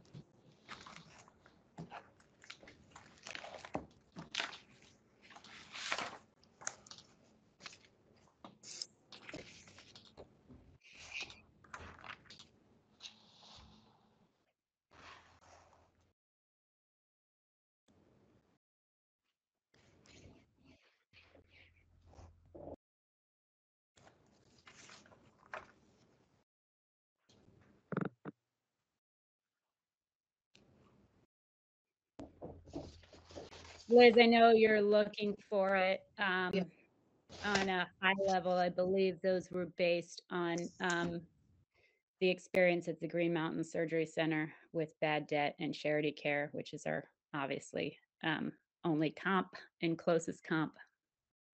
So it's Yes. Okay. 1.5% generally. Yeah. Thank Each. you, Amy. Yeah. So that was I'm sorry, this is the court reporter. I didn't get the percent that someone said. 1.5%. 1.5%. Thank you. And as Amy mentioned, that is based on true numbers and really our only kind of data point for real-time numbers. That's below market standard in healthcare, but that is an analysis that we did in real time for Green Mountain Surgery Center over the course of operating months. That's a number that Amy and I have worked on together to estimate a true number to ensure that our revenue is accounted for appropriately.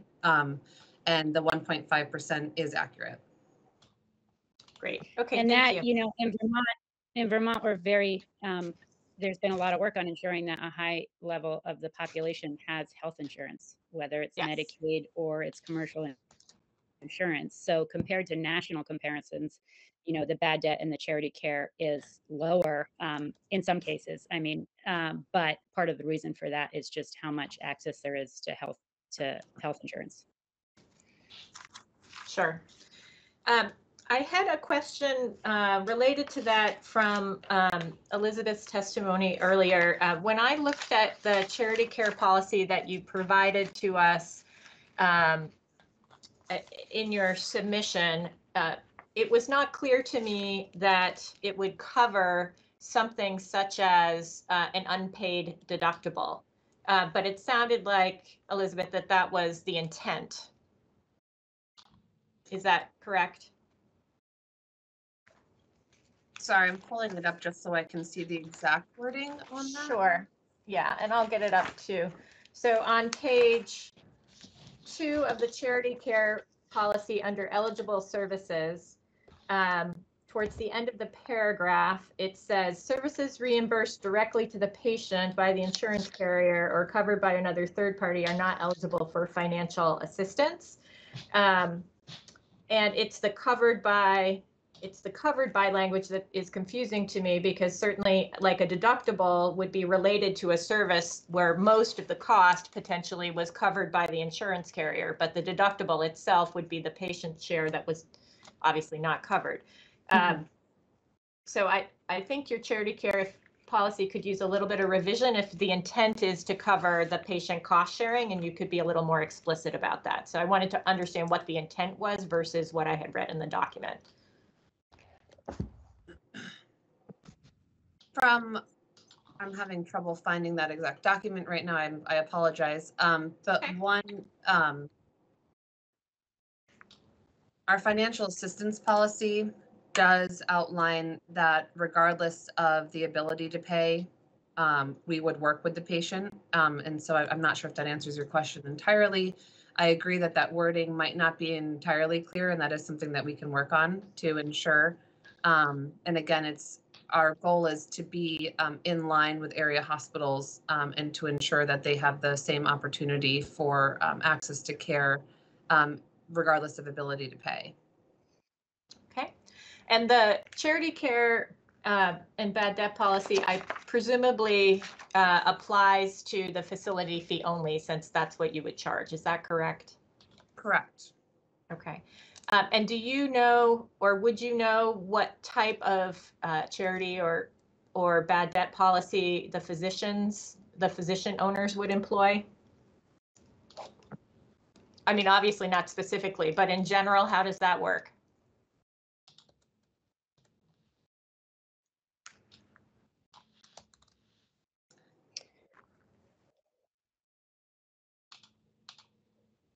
There is, at least how it works at the Green Mountain Surgery Center is when we have a patient who applies to financial assistance and qualifies, we also pass that patient to the physician office. And oftentimes it's the physician themselves who reach out to the patient and come up with a agreed upon amount that the patient is able to pay after us having given the physician the information that we have. Thank you. And then lastly, related to charity care, if if I assume that at some point you potentially will refer cases to a debt collection, and I wonder if you could speak to how you would anticipate that working. I can speak to that, and we actually currently, just speaking in practice on behalf of Green Mountain Surgery Center, we do not use a debt collection agency. Part of our ethics and standards are that we do not believe a patient should go into any financial stress based on an inability to pay for healthcare. So we do not incur any sort of collections agency that can ding a credit or God forbid, hurt someone's housing situation or anything like that. So that is not something that we would ever intend to do. We don't think that that's ethical. Great, thank you. I am coming to a close. I had a couple of other questions. So you've provided us with information on slide 7 related to Medicare prices, which is it a correct assumption that you pulled those from Medicare's price compare tool on their website? Correct. Okay. And then I'm wondering if you could speak to Medicare's policy of site neutrality and how that might impact on differentials between ASCs and hospital outpatient departments.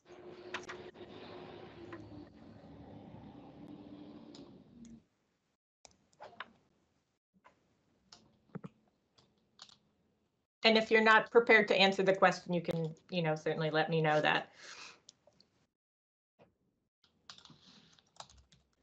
It's a good question. I'll admit that I haven't updated my knowledge on where CMS is at with the site neutrality policy. Okay, thank you. And then in terms of Medicaid's reimbursement for ambulatory surgical centers, how does that compare to hospital outpatient departments? Vermont Medicaid specifically.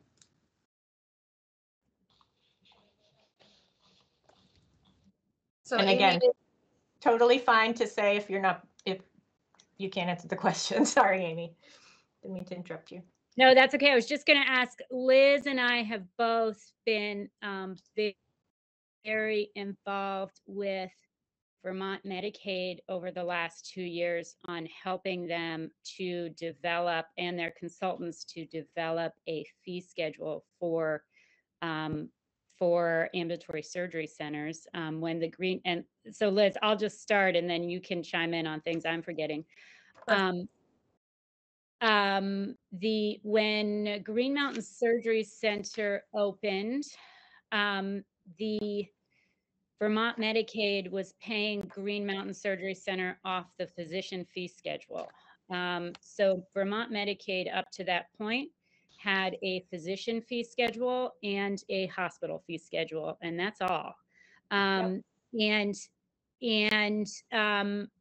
Historically, I think that may not have been a problem. I don't know the details, but for the surgery center that existed, because their patient base is primarily Medicare, and Medicare has a fee schedule.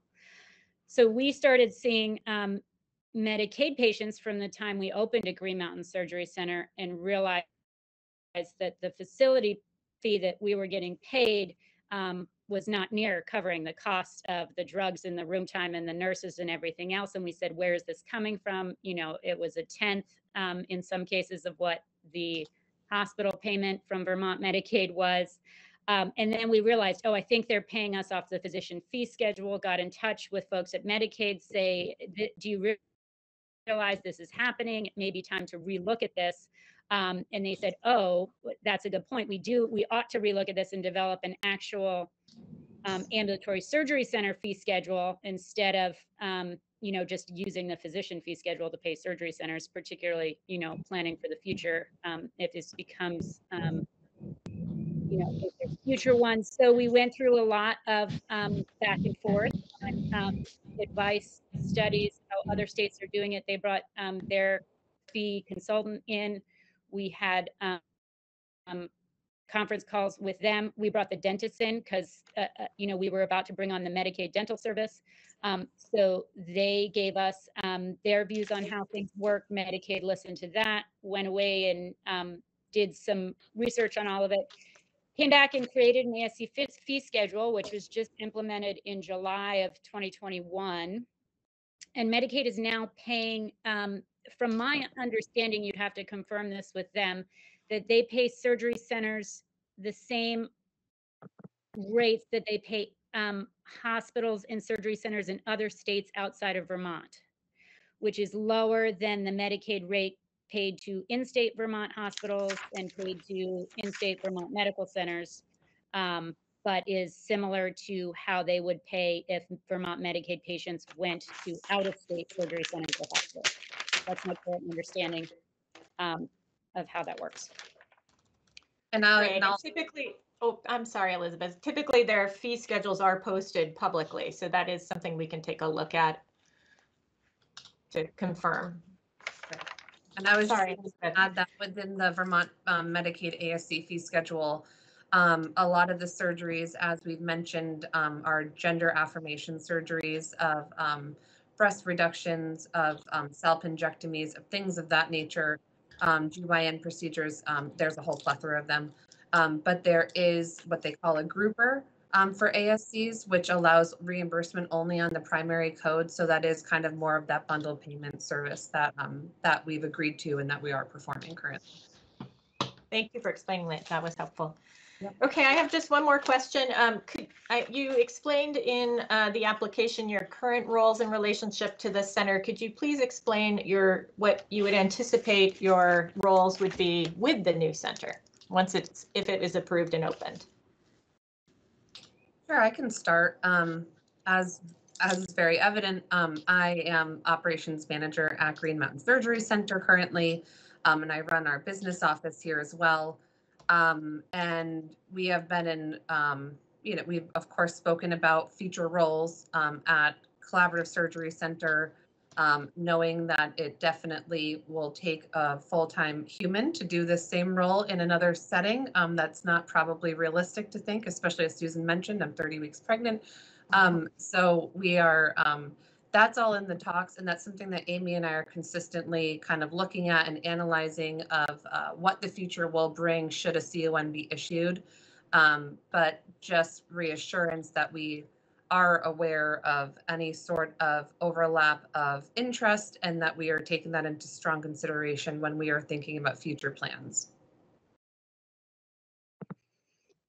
And I think, Susan, just to mention, your experience and knowledge and expertise really comes from being involved in Vermont's healthcare system more broadly and all the reform and efforts that have been going into improving it. And so I think, the idea top level is that Liz would be in charge of operations and Susan would be in charge of the foundation and the community partnerships. And then I'm a consultant offering my guidelines and advice on how to develop it. Thank you. I'll turn it back to you, Hearing Officer Barber. Thank you. So this might be a good time for a 5-minute break if anybody needs a break. Sure. So why don't we come back at 10:50. Thank you all for your, it's amazing to me that this is like a $5.3 million investment, and the level of detail that you folks have come to understand is impressive. And so I thank you for all that work.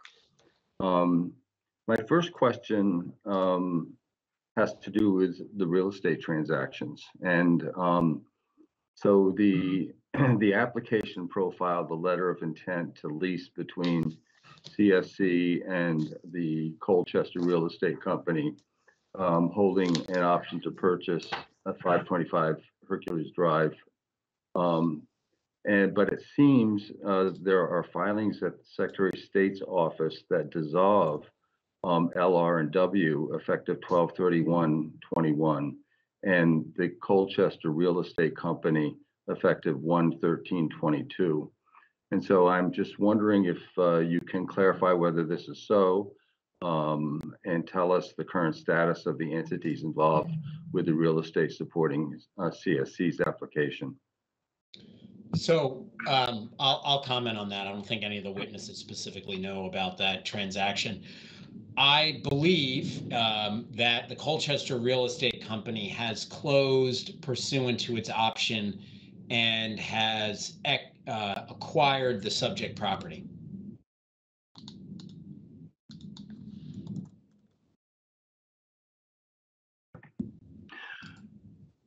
So, but if the filings at the Secretary of State's office have the Colchester Real Estate Company dissolving, what has taken its place? That may be an error. I don't know. I don't really represent them. I'm not entirely sure if there's a new entity that they've assigned their rights to. We can certainly confirm that. We're not them. Okay. So, I mean, that is important. I'm just wondering whether or not, there's changes to the financial arrangements here, whether there's a new landlord, whether there is a new letter of intent, and obviously the option to purchase probably is null now if the purchase has been made. But I'm just wondering if we can get some update on this situation to make sure that because a lot of this rolls out into the next 10 years, and whether or not the profile of the deal that's presented to us is still the deal that exists, if that's all right with you folks. Sure, we understand that if there is any change in the technical nature of the landlord's name and entity, it would be a full assignment of the letter of intent to lease. Our understanding is that any future owner would be subject to the lease and the terms of the letter of intent to lease, and that if there is a special purpose entity with additional real estate investors we don't know about who would take it over. I also don't have reference to the dissolved. I'm looking at the Vermont Secretary of State, and that may be a filing error based on the timing. We'll certainly check, confirm with the board, not an issue. Well, we can send you a copy of the filing if you'd like. Oh, I have it. I see it. Oh, okay. So assuming that that situation basically stays the same, there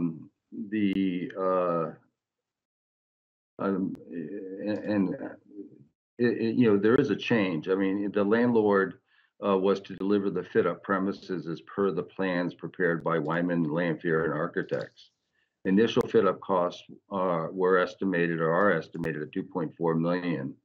Landlord will incur initial fit-up costs, and said costs will be reimbursed by tenant through the payment of the base rent of $64 per square foot. So my question, given the prior arrangement, was if the fit-up as per the plans prepared by Wyman, Lanphier, Architects costs more than $2.4 million, is it the landlord's obligation to cover these costs with the rent remaining at $64 per square foot?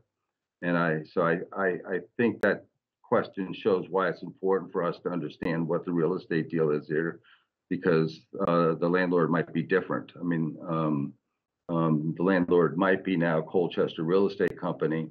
And so until we can see kind of what this deal is, it's kind of hard to assess, the underlying relationships. Sorry, can you ask that question again? I'm not sure I understood it. So in the original arrangement, or the landlord was to do $2.4 million of fit up, specifically aligned with Wyman Lanford Architects, $2.4 million cost.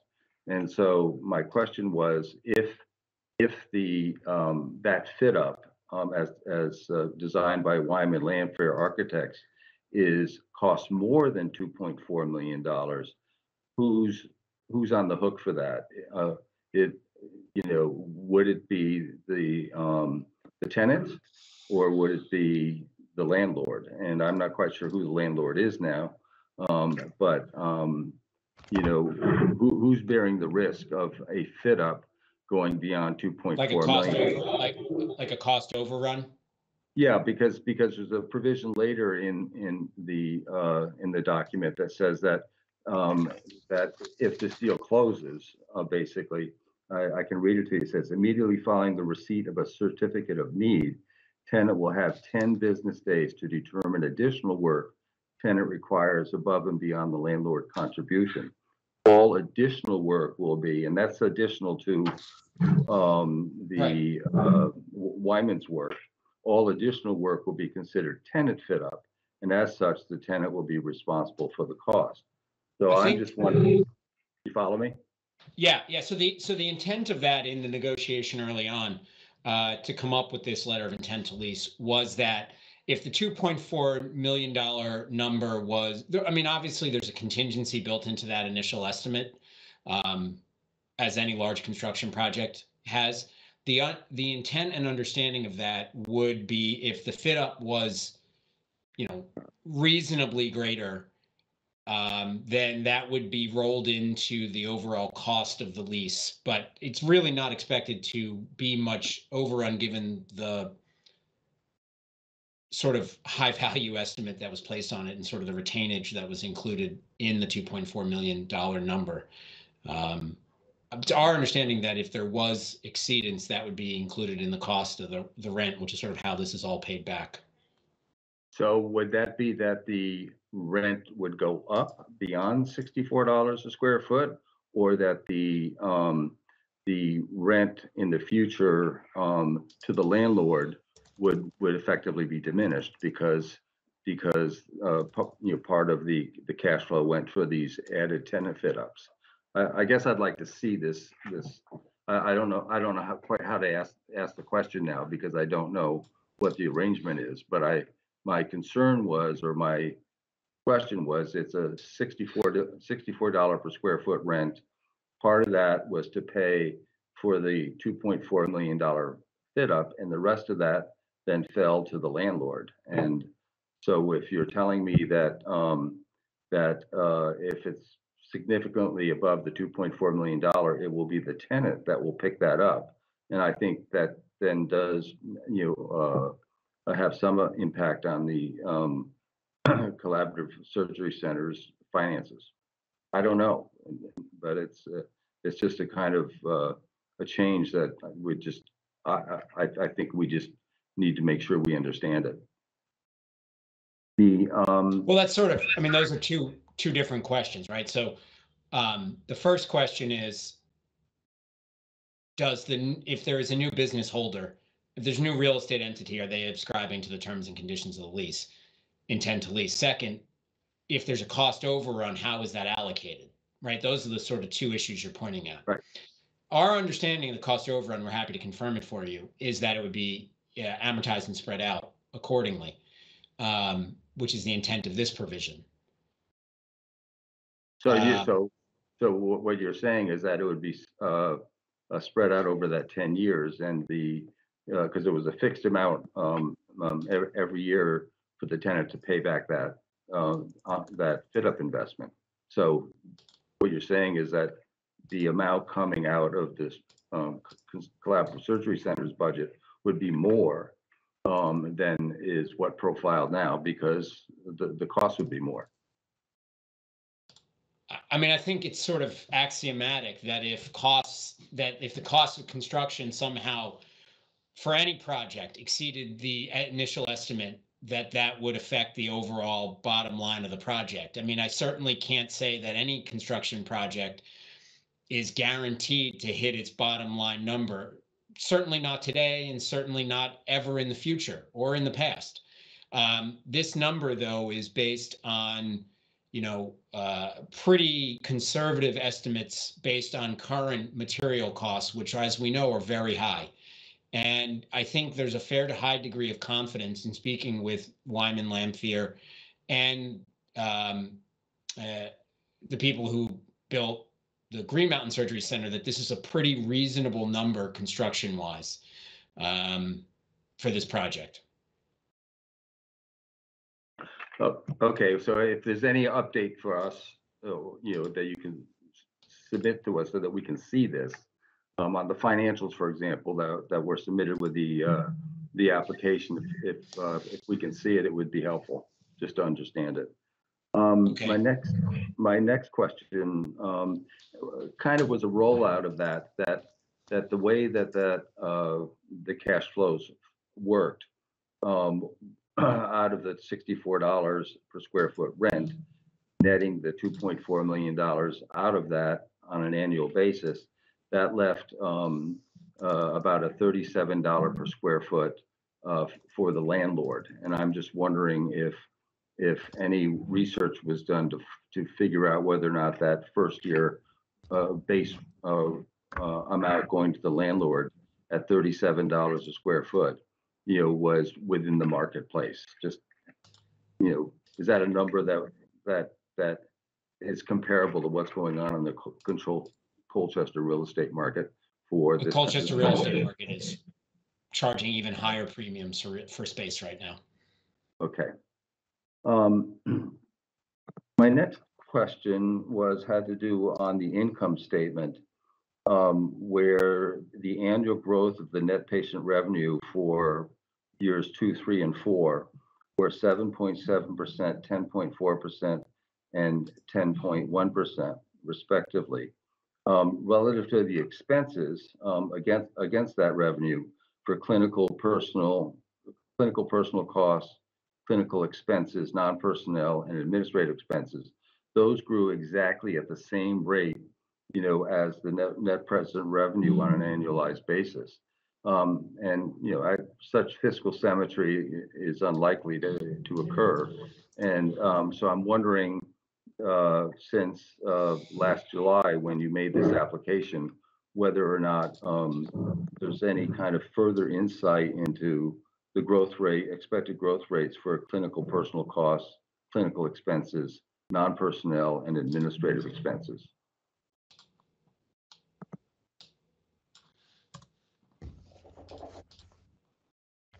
Amy or Susan, I didn't do the baseline projections.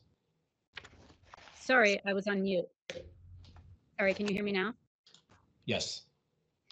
So the revenue per case is one key driver of that is the case mix and how that changes.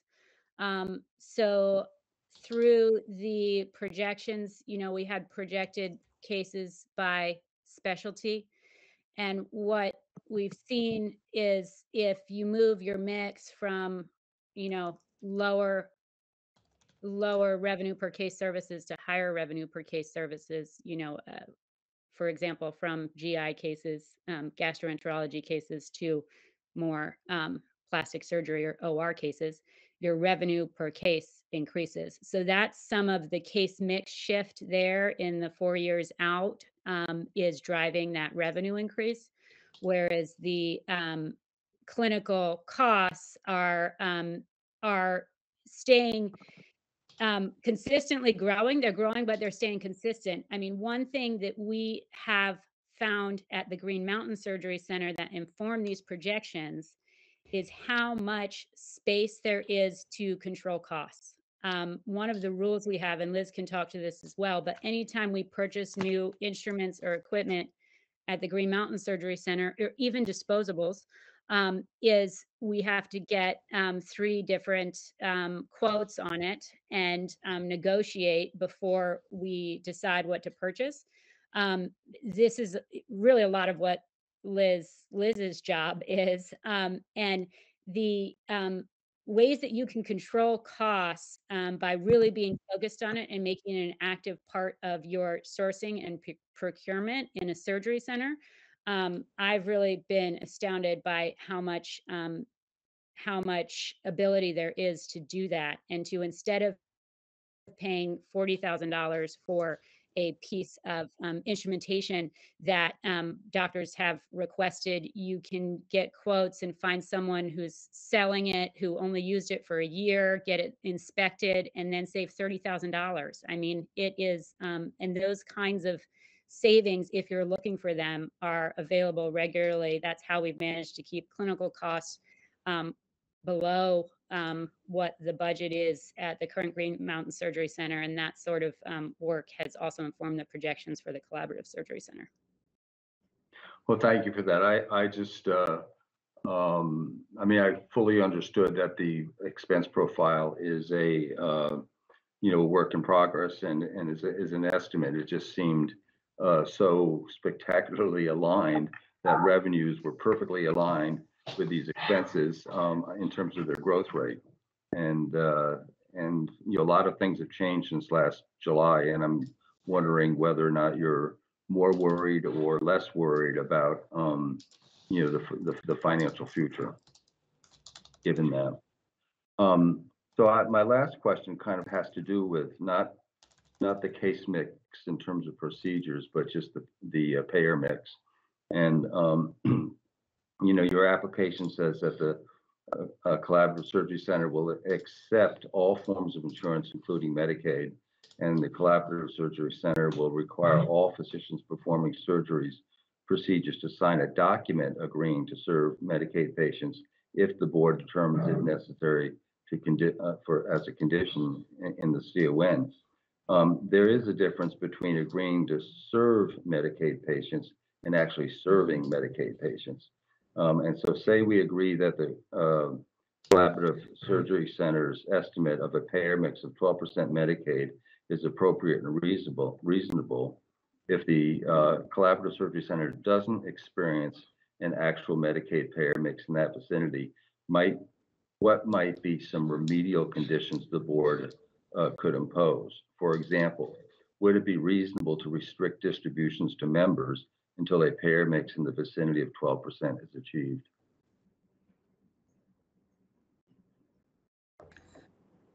I think just to comment on the Medicaid population that we plan to serve at Collaborative Surgery Center, as mentioned, pediatric dentistry is one of the core 4 specialties that we are requesting be able to serve. In that there is a significant wait time issue, as we've spoken about as well. And given clinical history here at Green Mountain Surgery Center, we could serve pediatric dentistry patients if we had the capacity 5 days a week. And that's not going away anytime soon. And we also, so that being said, the 12% Medicaid will be, I believe, really a large portion of that will come from the pediatric dentistry population.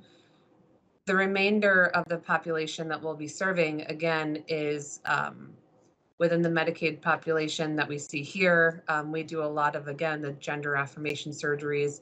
We do not restrict or limit based on the patient's payer. Quite frankly, in the business office, we, other than verifying that their benefits are live, we do not look at their benefits for any other reason other than to make sure that we have a plan on file to bill, or that we have a self-paid policy to put in place to let the patient know what they owe. So just commenting on the actual volume, I do not foresee a 12% Medicaid population being an issue whatsoever for our future Collaborative Surgery Center to serve, given the specialties that we are hoping to bring in here. Okay, that said, what if it is a problem though? What if we're down in the 2 to 3% range in terms of serving Medicaid patients? Do you have any suggestions as to a remedial action that the Collaborative Surgery Center could take to fix that problem? I mean, I view it as a problem. I think, serving Medicaid people is very important. And so if circumstances drift such that that number is down in the single digits, low single digits, what should we do about it?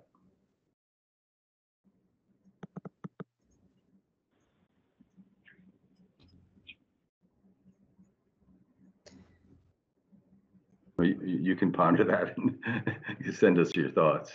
That's one I came up with just because you were tying this to physicians' agreements, and so restricting distributions to those same folks might be an encouragement to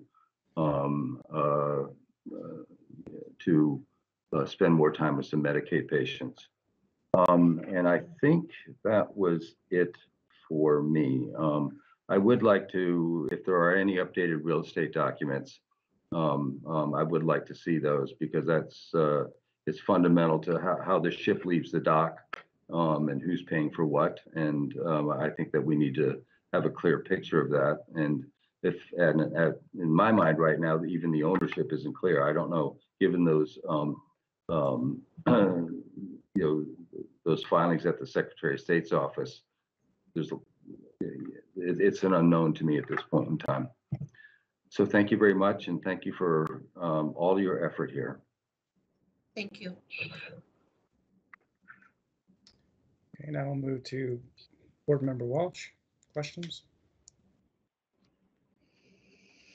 You're on mute, Tom. I'd like to join my other board members with thanking you for the work to prepare for this CON. There's a lot that goes into it, and I want to recognize that and thank you for it. Could you confirm for us that there'll be no diagnostic equipment, no CT, MRI scans in the facility? And if not, where will patients receive those services? So there will not be any CAT scan or MRI services within the facility.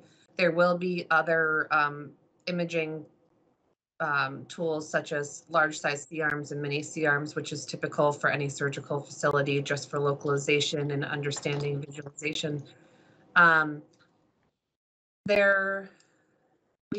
Truthfully, we haven't worked through where that would be, but that would be something that we would work through with the physicians that are credentialed at the Collaborative Surgery Center to ensure that there is timely access, of course, to the radiologic procedures that are necessary for diagnostic purposes.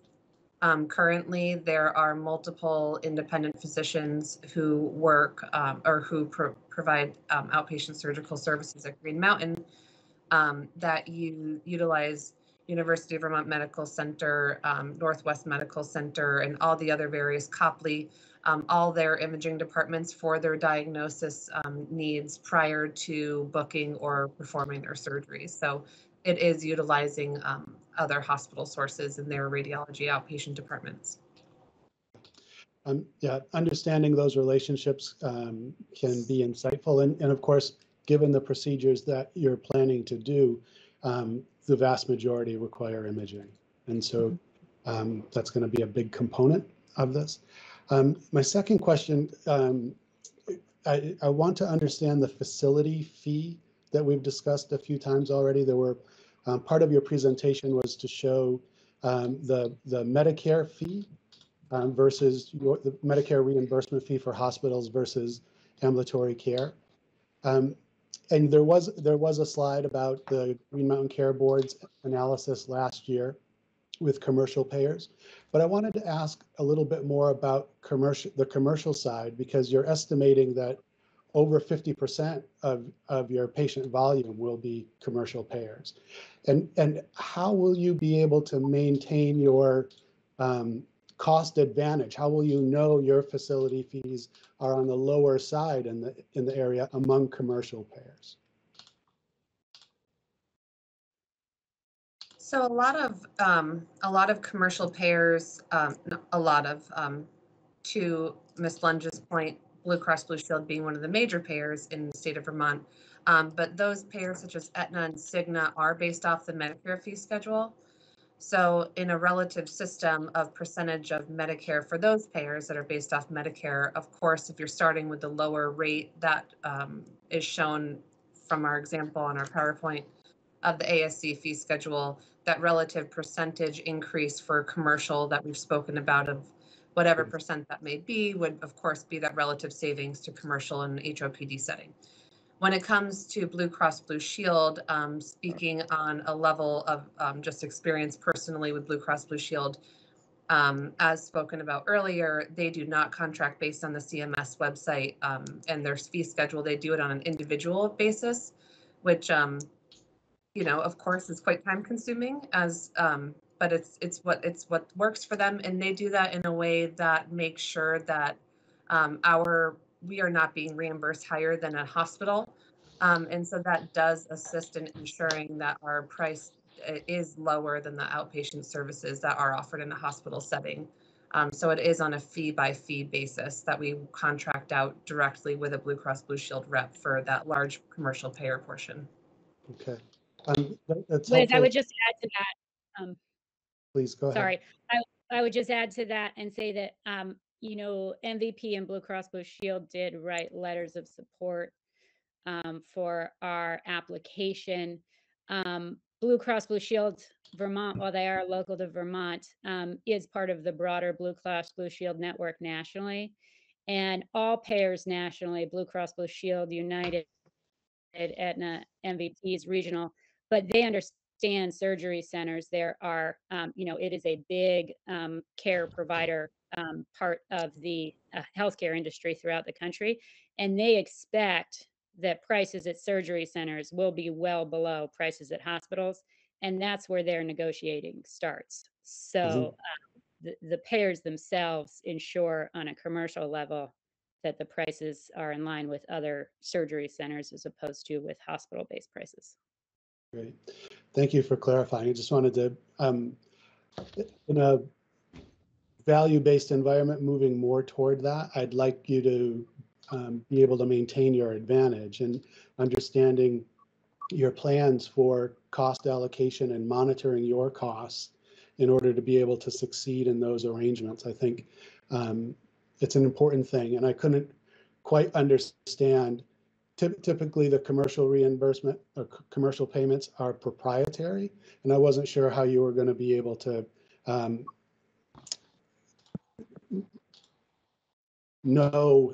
maintain the advantage that you're talking about. So thank you for clarifying where you're at with that.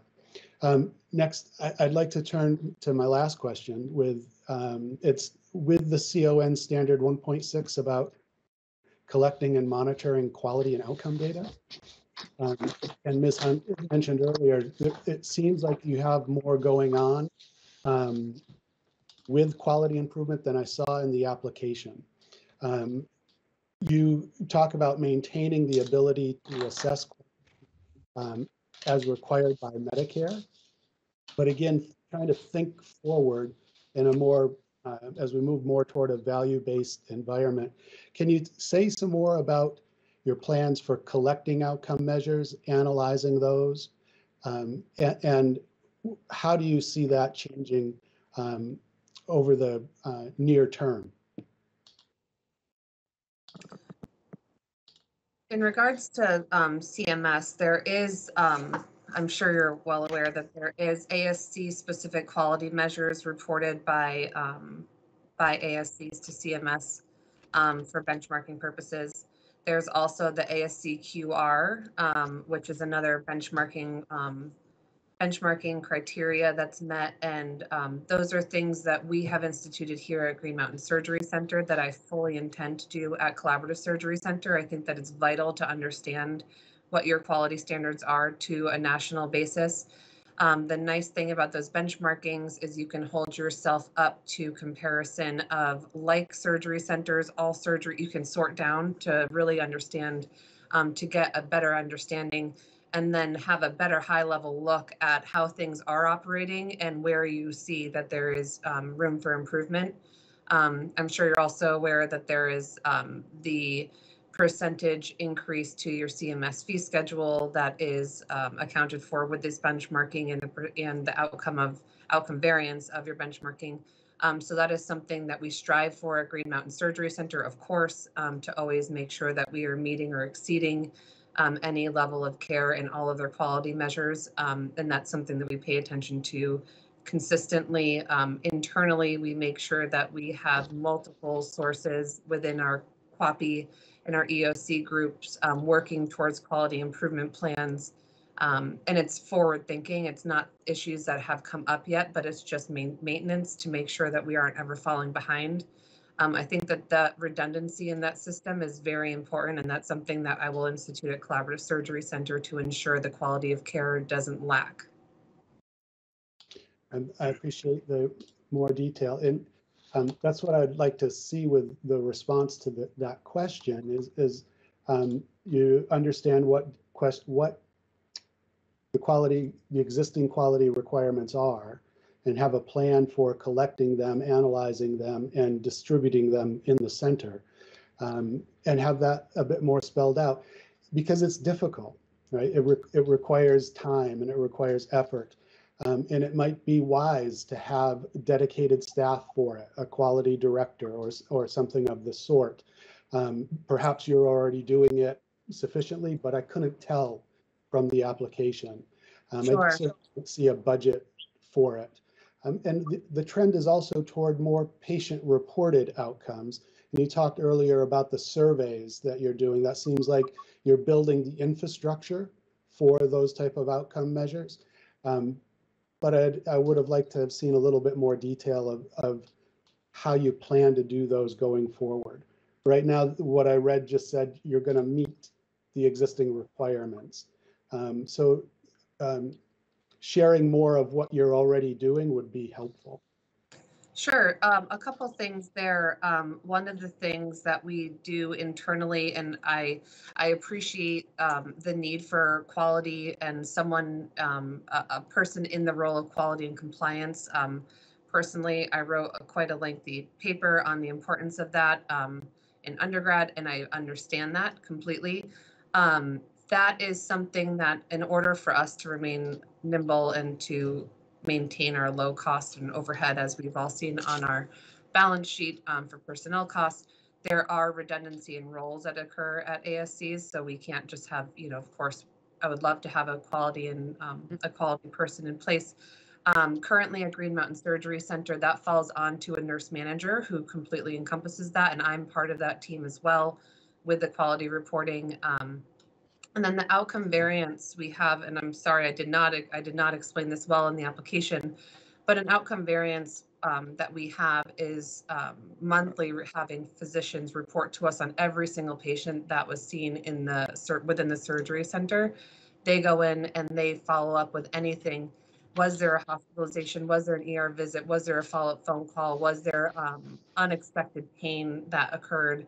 And they allow that to it's part of our procedures, or part of our policies to have a physician perform here to report that monthly. And that is something that we do in-house, and that, again, I fully intend to have. I believe that it's incredibly important for us to have full transparency into that next door, especially without having employed physicians.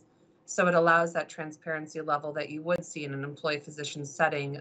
And then we can follow up with the necessary parties, whether it's the doctor, the admitting doctor, or the patient themselves, or whoever it may be, to ensure what the outcome variance was of the patient, to ensure that we fully understand how their level of care was suited and how it was post-operatively. That's terrific. Thanks for the added information.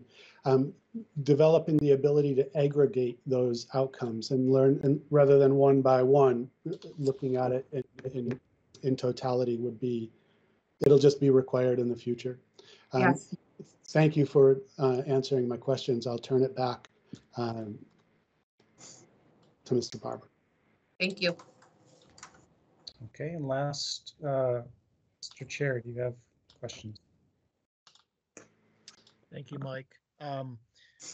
It's always good to go last because a lot of the questions get answered, and I've been trying to scribble off anything that's been answered, whether through a previous question or in your testimony today. And so hopefully I won't be repetitive, but forgive me if I am. As far as the fees and charges related to physician services, will they be billed through the Collaborative Surgery Center, or will they be billed by the physicians themselves? The physicians themselves. And do you have any type of agreement with them that would mirror the type of charity care that you discussed with the healthcare advocate?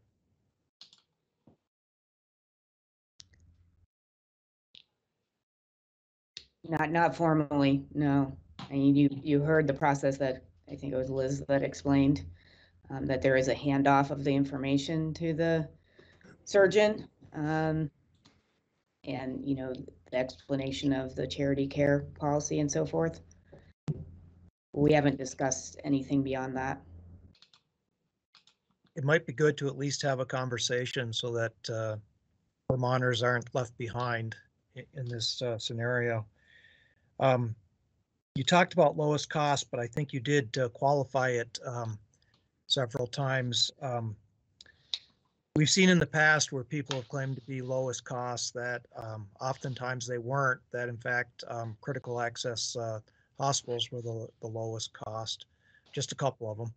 And I'm just curious if you believe that you will be lower than all hospitals or just UVM?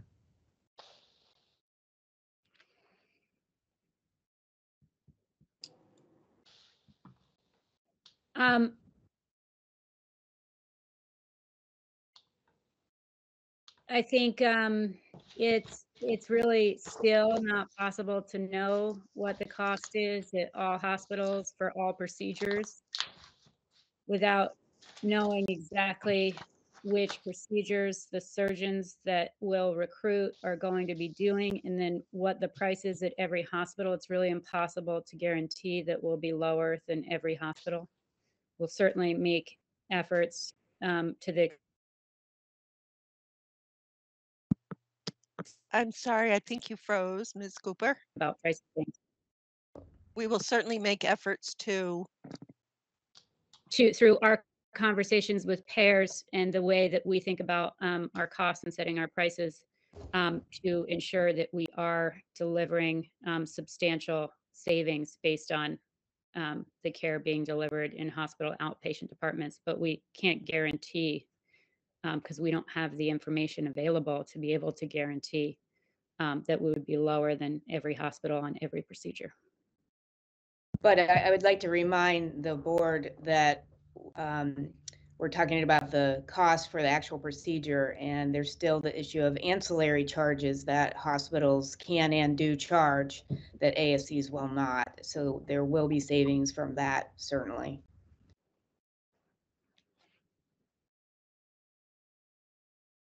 So likewise with the previous question, is there any type of agreement with the physicians who are providing services that their charges will be less?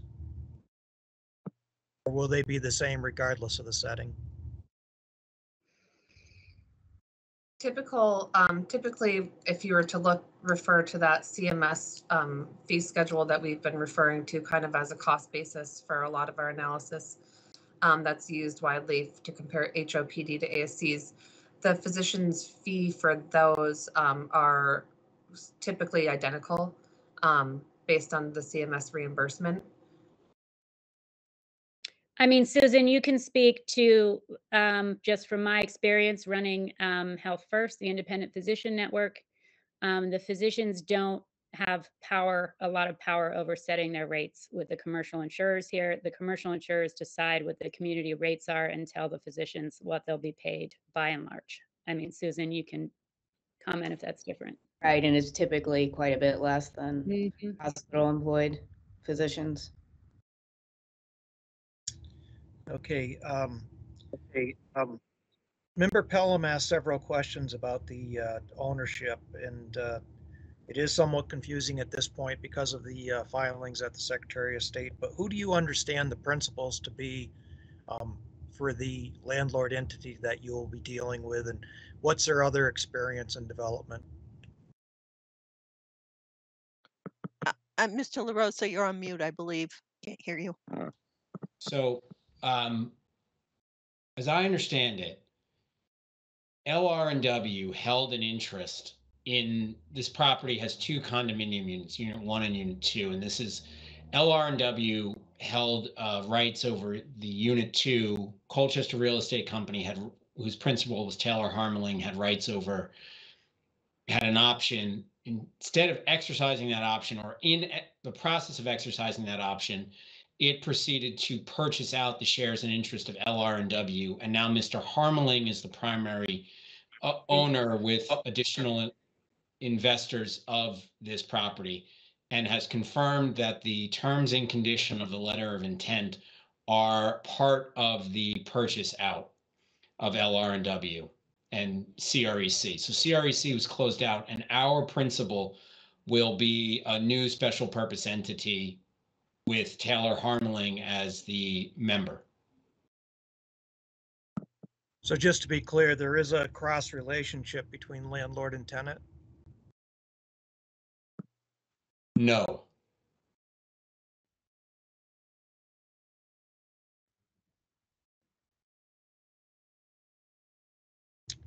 I'm not talking about ownership interest, but I think there probably is a relationship interest, is what the point I'm trying to make.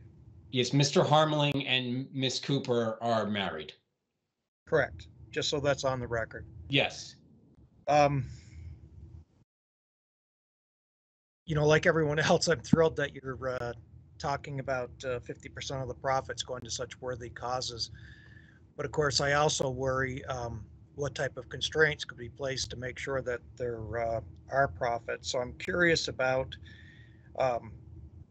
what type of promises have been made to owners to guarantee them a return, and also what type of commitments are there to make sure that management fees and salaries don't eat up any potential profits. So aside from the obligations to pay your rent, which obviously is, contractual obligation, I'm not aware of any other promises that would be made or have been made, and certainly would, as the lawyer inside me, stress that none are being made to guarantee profits to investors or anybody else. As to the management side, I'll let Susan, Amy, or Liz speak to that.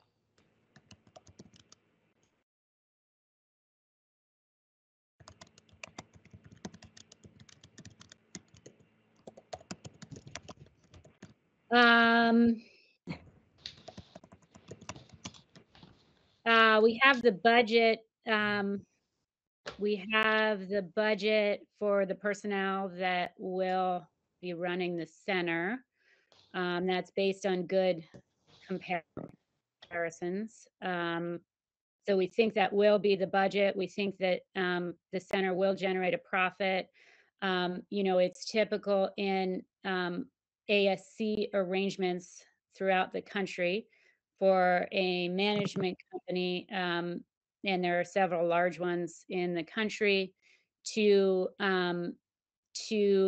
put up upfront money to build a surgery center. Then they own half of it and receive half the profits, and the physicians who are operating there own half of it and receive half the profits.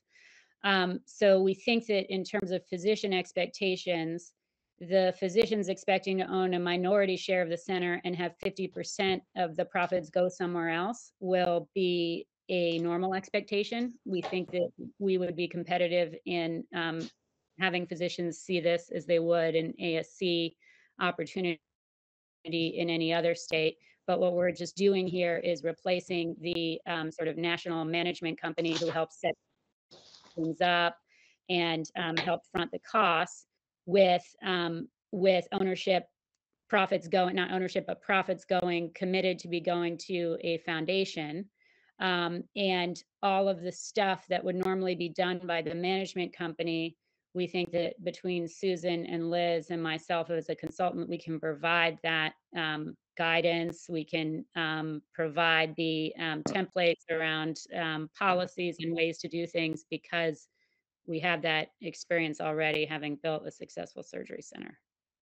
So I hope that helps give some color on why, while this is different and it's innovative, having only half the profits of a surgery center available for the physician owners is somewhat normal in a different way throughout the industry. Okay. And one last question for Mr. LaRosa. You said that $37 was typical for the Colchester area. And the way I understand this deal, it's the remainder of the $64 that is paying for the fit up of all the space. Is $37 typical for a space that has no leasehold improvements? I'm sorry, what? Is $37 typical for a space that has essentially raw space pre-fit up? Right. I mean, I think I think you can get even higher rates than that at like warehouse space. I mean, recently warehouse space down the road at exit 16, which is this area, is going for even higher rates. So that's the best I can offer it. 740 Hercules Drive, which I think is just up the road, was like $80 a square foot recently for raw warehouse space. I think I'm turning into my grandfather when I think that prices are too high. No, I mean, look, it's hard to build things, and there's not a lot of space. Okay. Those are all the questions I have, Mr. Barber. Okay, thanks. I have one follow-up, if I may. Sure. Chair Mullen asked about the commercial price negotiations, and I was wondering if you were anticipating that the Collaborative Surgery Center, if approved, and GMSC might negotiate separately or together with Blue Cross or other payers that allow for negotiation. Separately. Thank you.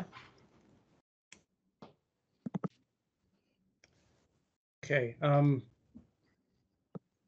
Instead of moving to public comment at this point, I think it might make sense to talk about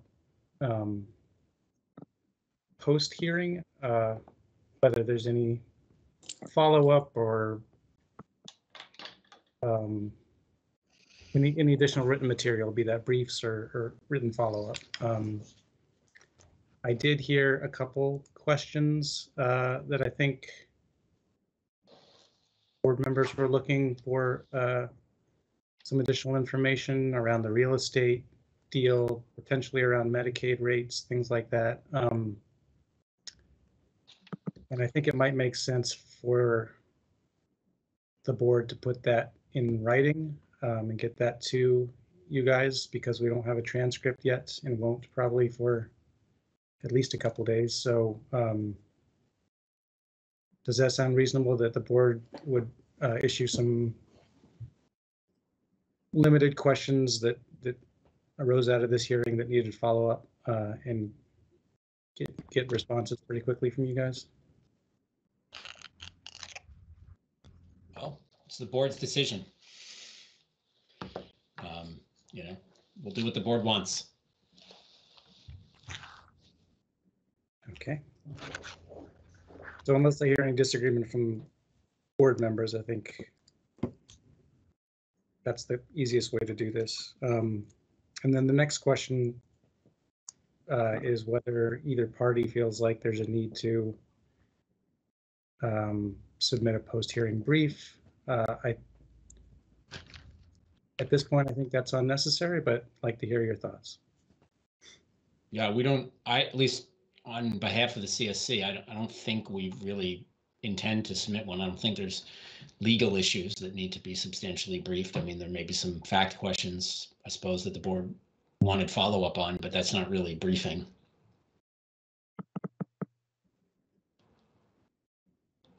And the HCA, do you agree? Hi, everyone. We do plan to submit a written brief, but I believe that some of the questions that we have will likely be answered by the CSC if the board submits questions that came up during the hearing.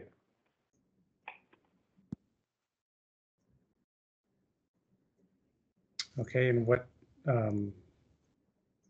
let's talk about the timing of that brief then. When were you thinking that would be filed? I mean, we can be flexible. I'm happy to work with the CSC and the board to come up with a good timeline, but if sooner is easier, which I would expect to move things along. I know that this is a long process already, so happy to do it this week if that's beneficial.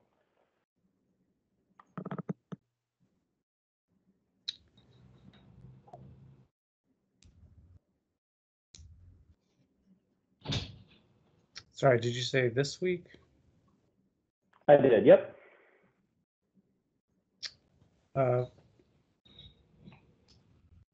Yeah, I think that, I mean, that would be appreciated if you could submit that by the end of the week, or at least no later than Monday.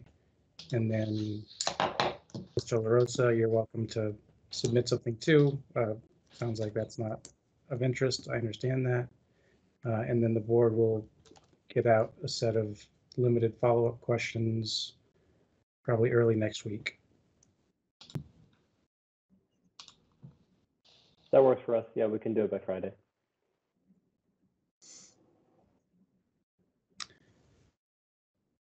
Okay, then at this point, we'll move to public comment unless there's anything else from either party.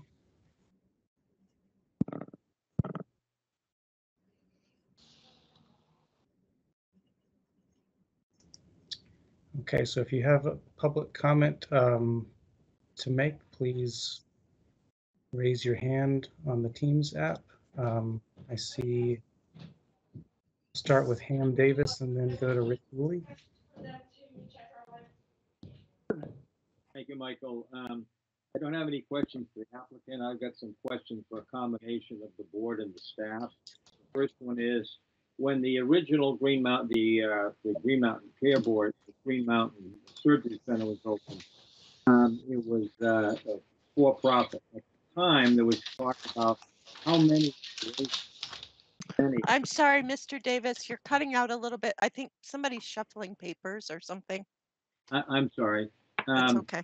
In the original discussions about the Green Mountain Surgery Center, the question got raised as to how many of the large number of ambulatory surgical centers in the United States were for profit as opposed to nonprofit.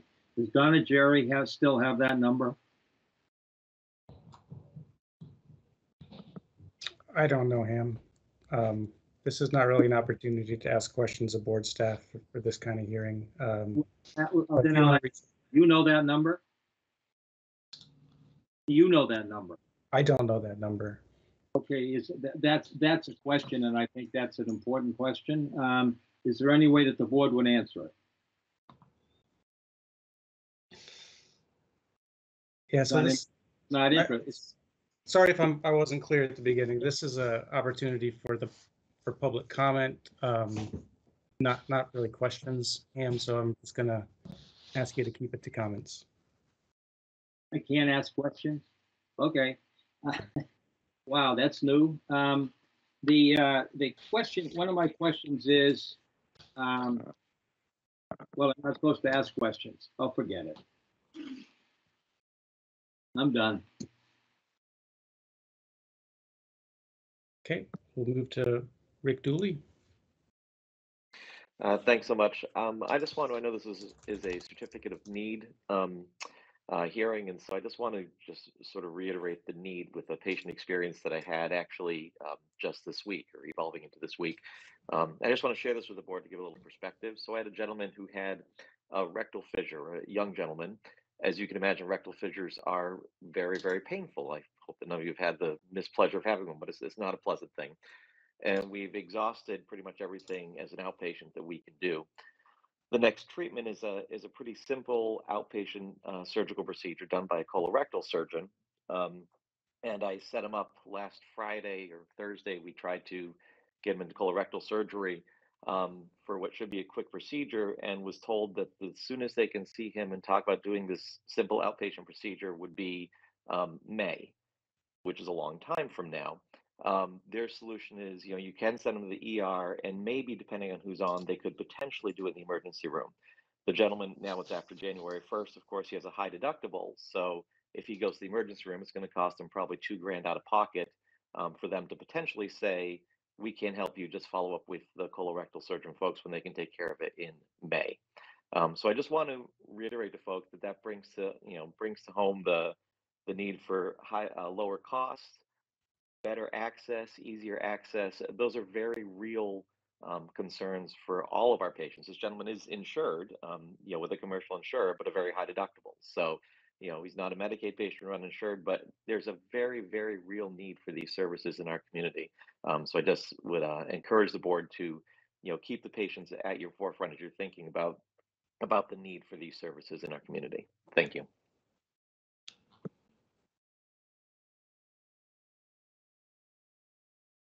Thank you.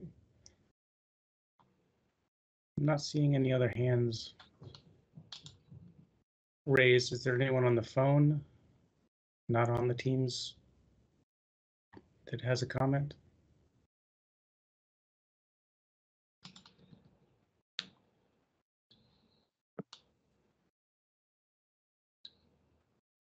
Okay, not hearing any other comments, but like I said at the beginning of the hearing, we will keep the public comment period open for 10 days following this hearing. So if there are any additional comments, welcome to submit them to the board. Information about how to do that is available on our website. And with that, I'll turn it back to you, Mr. Chair. Thank you, Mike.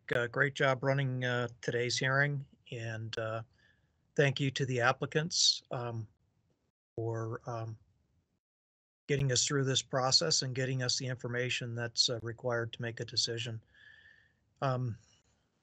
We do have a board meeting this afternoon, so I don't see a need to go through old or new business unless any board member has a desire to do that at this time. I see shaking of heads no. So, Mr. Hearing Officer, would the proper motion for me just be to recess the meeting to 1 o'clock, or would it be to adjourn? No, I think recessing makes sense. So I'm going to recess the meeting of the Green Mountain Care Board until 1 o'clock this afternoon, where we'll be talking about different topics. So thank you, everyone, and have a great lunch hour. Thank you. Thank you. Thank you, Chair. Thank you.